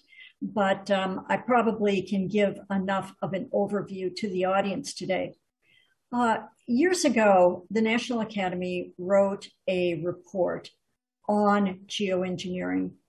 And the committee that met really preferred the term climate intervention to geoengineering. And climate intervention includes topics such as CO2 capture from the atmosphere to reduce the greenhouse effect.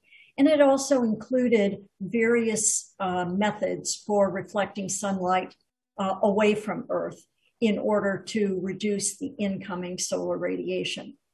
Now, the reason why this committee preferred the term climate intervention is, I think, fairly easy to understand. If an engineer is asked to build a bridge and they end up building a dam, that's not the right outcome. So for most people, engineering implies a precision in the outcome, which the committee felt was illusory in terms of geoengineering. There are many ways we can interfere in the climate system, but it is not with enough scientific knowledge to precisely predict the outcome. Whereas if I do an intervention in my cousin's divorce, well, the intervention could be positive or it could backfire on me. And so we felt intervention was the right term for any of these methods that humans use to intentionally change the climate, knowing that there are probably going to be unintended outcomes that we can't foresee right now. For that reason, the main recommendation from this committee was that geoengineering should not be pursued right now, but we should study it enough so that if we get to a crisis point with our backs against the wall and there's no other option for avoiding the absolute worst impacts of climate change, we will at least reach that point with the knowledge of whether any of these mechanisms for geoengineering actually are better than facing unabated climate change alone. So maybe I'll pass over to Carlo now to say a few things about his work at MIT on this topic. Thank you. Well, thank you, Marcia. What we've been doing is really along the lines of what you were saying. First of all, let me say what we do at MIT primarily is focus on cities. But cities are really very connected with climate change. You know, just remember 4 numbers about cities: 2, 55, 75, and 80. Cities are a small fraction of the planet, only 2%, but around 55% of the population, 75% of energy consumption, 80% of CO2 emissions. So really in our work with cities, we've been dealing with human interventions, if you want, with urban areas. They're very, very linked with CO2 emissions and climate change. And clearly what we are doing at MIT, we're looking at cities as complex systems. We got, people coming, of course, from architecture, planning, design, but also from complex sciences, from engineering, from computer science, and clearly also from the social sciences. Looking at all these kind of 3 vectors: the vector of design, the vector of different type of technologies, and also the human vector, again, dealing with the social sciences. And so we've been doing this now for almost 20 years and, really work with mayors and cities globally. But over the past 2 to 3 years, we really grew increasingly concerned. And again, cities are so crucial.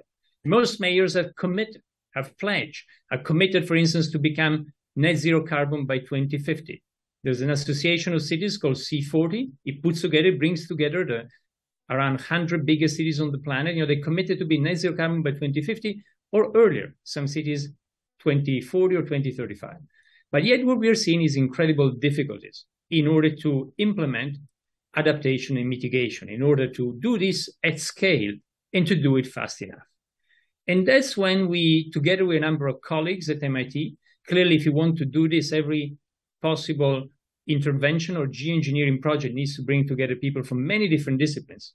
Then what we've been doing with a large number of colleagues coming from all the way from aeroastro to architecture to design to different parts of engineering, something like, it's not to start implementing anything, but it would be good to start researching something that if other things were to fail, at least, we know what we might be doing. And so that's what we've been doing over the past few years, looking in particular, I believe, at what also the report from the National Academies highlighted, which is one particular type of geoengineering, which is solar geoengineering, about reducing a little bit incoming radiation so we can counter climate change. Well, wonderful, Carlo. Thank you for that summary. Perhaps for people in the audience who might not know much about geoengineering, let me give just a quick tour through some of the methods. Now, one method of geoengineering that Carlo was just talking about is reducing the amount of incoming solar radiation through artificial means. One technology that the National Academies Committee looked at was putting big mirrors into space, just putting mirrors up there and letting them reflect the sun away from Earth. For the most part, that mechanism was thought to be incredibly expensive and probably not very feasible in terms of actually implementing. One that we know would probably be very cheap and in fact, in some cases, cheaper than mitigation by reducing the amount of CO2 or adaptation, is the idea of putting sulfur particles up in the air, and these small particles reflect sun back into space. There's actually good geologic evidence that this is effective in cooling the Earth.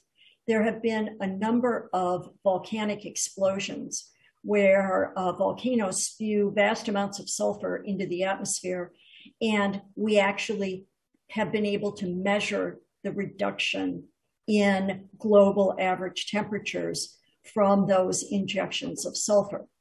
So we know that that is possible to do, and in fact, someone could put up balloons or perhaps high-flying airplanes to inject sulfur into the stratosphere. The disadvantage of the approach is that it is very imprecise.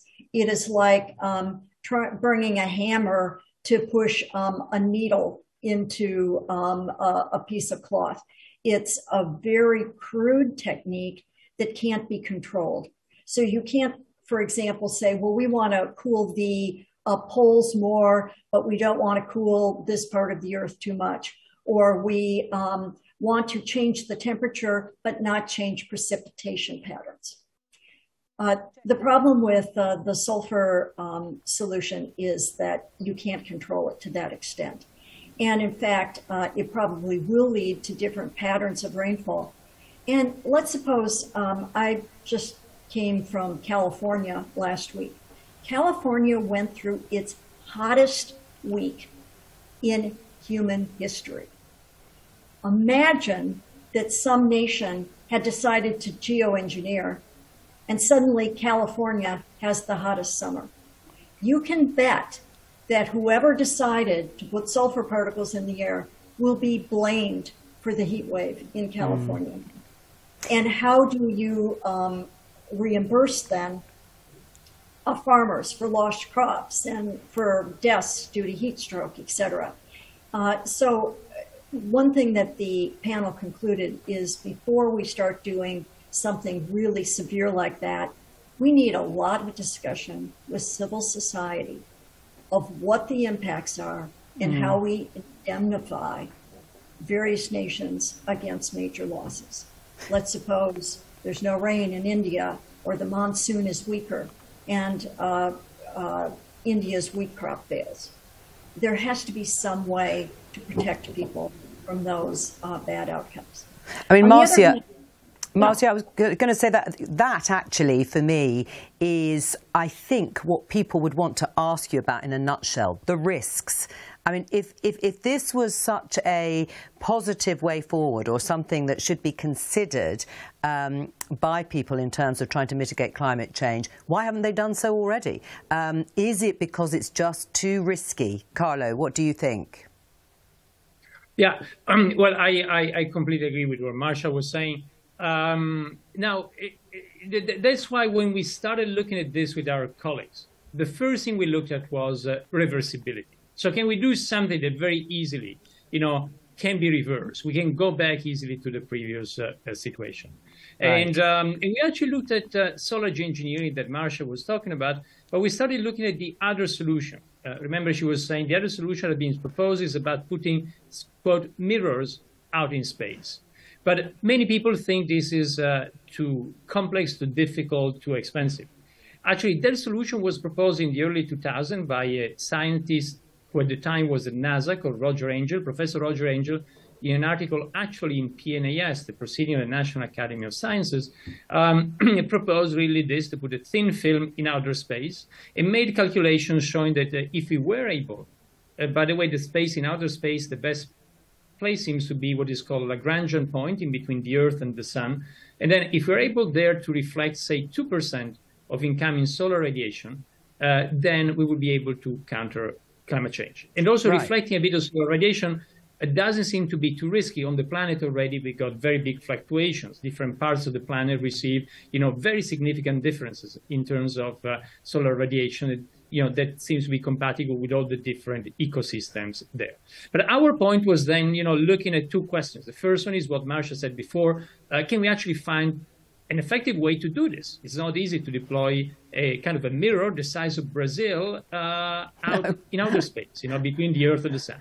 And the second thing, can we do it in a way that is reversible? And I will not get into the detail now, but by working with, again, colleagues in material science and in other disciplines, what we realize is the best thing might be actually to fabricate thin film in outer space. And the best way to fabricate thin film actually is what many of us know very well, is about making bubbles. When you make a soap bubble, it's based on a physical process called the Marangoni effect that allows you to do something which is just a few molecules thick. So it's very, very effective. And then by doing that, we've been studying again about a possible way to fabricate there and also to make it reversible, because we could potentially destroy that thin film and then, go back to the previous situation. Well, the fact that these things could be reversible will be reassuring, I'm sure, to lots of people watching. But if, as Carlo says, Marcia, that actually it could mitigate in quite a significant way, why are we not already doing it? What are the barriers here? So the barriers are so difficult to overcome that scientists haven't even been allowed to do small-scale experiments. Small-scale experiments on how difficult is it to get these particles up in the stratosphere. Experiments on how long do they last. Our experience from volcanic eruptions is that if you put tons of sulfur into the atmosphere, it will last for about 2 years. And then you'd have to do it again. So that's good because it's reversible. And if you didn't like the outcome, just wait a couple years and it will go away. But people are very concerned about tinkering with the planet. We've already tinkered with the planet by emitting decades of excess CO2 into the atmosphere. And they're worried that this is going to be worse than the first intervention, which was the release of CO2. There's a whole group of people who actually have such distrust that they believe that there's an industrial military complex that is already tinkering with incoming solar radiation. Every time they see a contrail from a jet plane, they assume someone is spraying something into the atmosphere to change climate, and in the most extreme conspiracy theories, actually change human health and human behavior. Well, I mean, that is on one hand understandable, I suppose, because you use the word tinkering. People are suspicious, and yet on the other hand, I can see that it's a huge barrier to development. But you said earlier, Marcia, about having a conversation, a civil conversation with people. When does that need to start, Carlo? When do we need to hear more about this, where people are not as suspicious of what is being done or might be done in their name? Yeah. Well, I think, if you look at research, then, the conversation, I think, should start as soon as possible. And that's not about tinkering or trying anything in real scale, but it's really about looking at what could be, what are the possible solutions. Again, is try to ensure ourselves, to look at what could be a plan B if other things were to fail. And going back to your point, I think the key thing is really that conversation, having a conversation, and finding then a forum. If you were to decide to do this, clearly we need to have a global discussion and the forum to make decisions. Now, we know that the UN, is a possible forum that's been working over the past 100 years, but maybe is not adapted for some of these challenges. Can we think about new global governance? I liked before when listening to the little movie on the Club of Rome, and people were saying, can we have everybody on the planet, maybe, have a majority vote on the whole of our planet, and also, look at, really have a frank and open discussion about that. But at the beginning, will have to be research. And that's why we thought that, we can perhaps contribute with some ideas. It doesn't need to be what, the idea we're looking at. There's many out there. I wanted to add one point, what we like about solar geoengineering, about spatial solar geoengineering. So we've been outside of the planet is really that we are not doing anything inside the planet. That was the problem, has been the problem since the Industrial Revolution. Here is about, can we actually just be in outer space, be reversible, and try to see if that can help us. But again, there could be many ideas out there. The important thing, I think, is finding a forum for that conversation to happen and to include everybody on the planet. Yes, Marcia. Yeah, I'd like to add another problem with putting sulfur in the atmosphere or even putting a mirror out there. There are many people who right now are concerned that that will be used as a panacea to stop efforts to control climate change by switching to alternative energy sources. So it's sort of like putting a Band-Aid over a wound, but you never actually heal it. And in fact, it gets worse and worse because people are continuing their wasteful ways of emitting CO2 into the atmosphere, and we're just covering it up with more and more mirrors and things like that. And what that means then is once you stop it, once the mirrors come out of space, or once the sulfur diffuses out of the stratosphere, climate change comes roaring back with a vengeance. And we know that if we actually have to wait for geologic processes to absorb the carbon we've already emitted, we're going to be waiting 1,000 years. And ask yourself this question: what possible governance mechanism or what possible implementing organization will be around for 1,000 years to maintain those mirrors or that sulfur in the atmosphere? The only institution I know that's been around for more than 1,000 years is the Vatican. And I don't think we want to ask the Vatican to do this. Interesting point, though, Marcia. Do you agree, though, just briefly to wrap up this session, that is and will be a big concern. It'll be a disincentive. Are there too many people in the world who just say technology is going to rescue us from climate change? Science is going to do the job for us. So let's not worry too much. Let's not invest the money we need to now to decarbonise or change people's attitudes. Isn't that a real risk, Carlo? Yeah, it is a real risk, and that's why I think we should make clear that this is just a plan B, that nobody's starting to execute anything. It's just at the moment, it's not even in plan B. It's actually trying to do research on possible plans B, as the report of the National Academies was suggesting. It's research we should do, but we shouldn't. Absolutely, we shouldn't use this as an excuse not to do mitigation and adaptation, not to work on other things. Actually, we've seen just a little bit anecdote after we started launching. We just made public some information about the project on our website with all the PIs, all the scientists who have been collaborating in this effort at MIT. And we've been literally flooded by emails, a lot of them of people who wanted to help, to contribute in different ways and so on. But we also saw what you're saying in some of the emails of people who say, well, I don't need to care about rising sea levels. My home next to the ocean will be fine. I can keep on driving my SUV. Certainly that's what you don't want. That thinking, and that's on the small scale. But you can imagine the same thinking at the scale of a nation, at the scale of big industrial decisions. That's certainly not the thinking you want to encourage. Carlo and Marcia, thank you very much for a fascinating discussion. Marcia, did you want to say one final thing? Yes, please do. I just wanted to say quickly that the National Academy Committee did look at the double moral hazard here. Damned if you do, damned if you don't. If you don't discuss geoengineering, then you might get to that point where your back's against the wall. If you do discuss it, it might be used as an excuse not to mitigate. And we've decided we've gone far too many decades with people refusing to take action. So it's not considering geoengineering that's going to stop people. It's everything else. Carlo?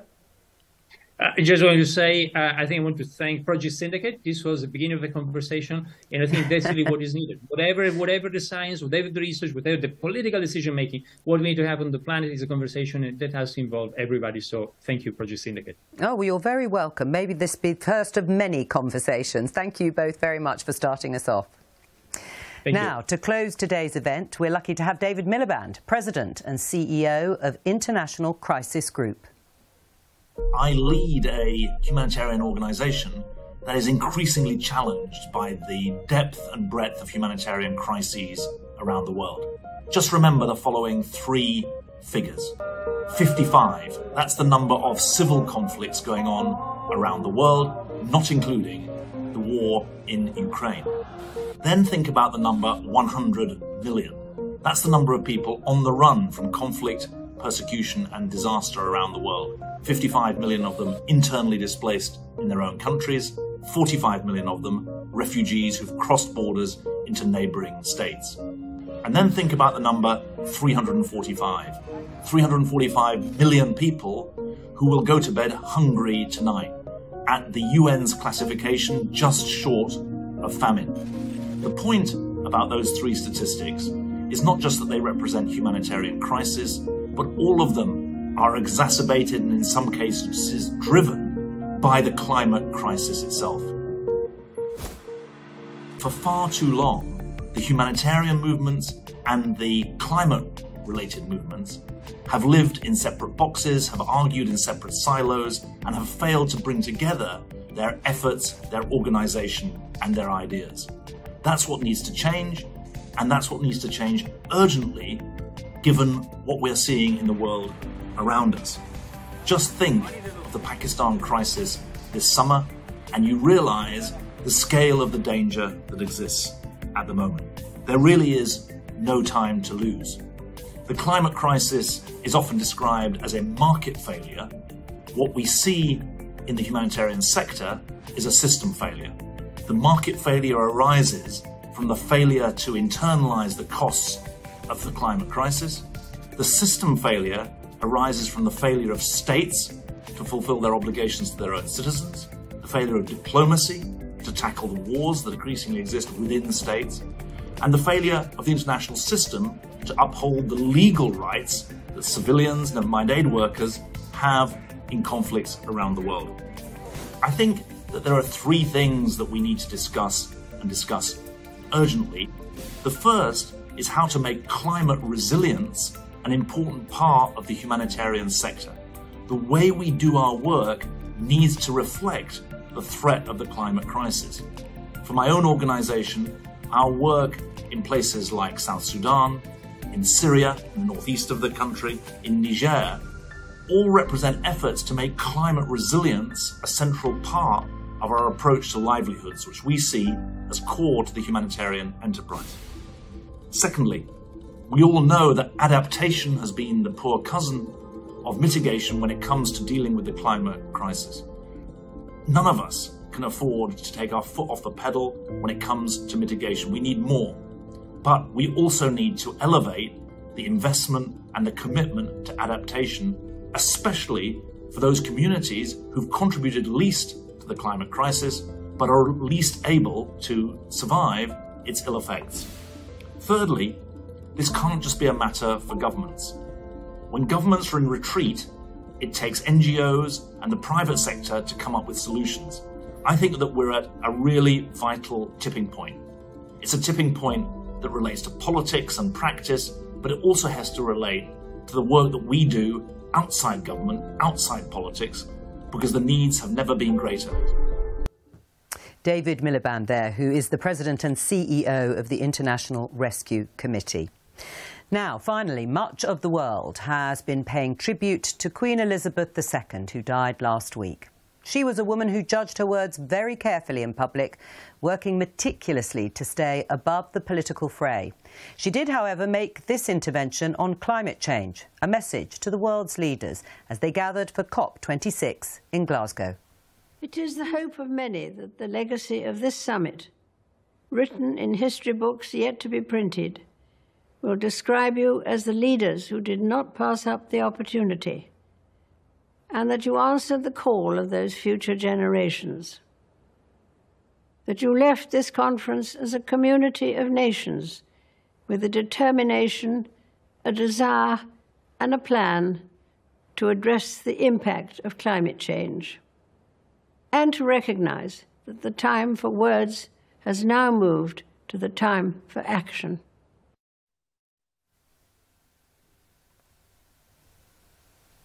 Queen Elizabeth II.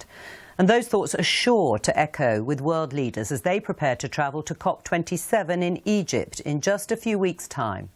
Well, that's all we have time for today. Thank you so much to all our contributors for making this such a wonderful event. Thanks to everyone behind the scenes at Project Syndicate and High Impact who've worked so hard to make this happen.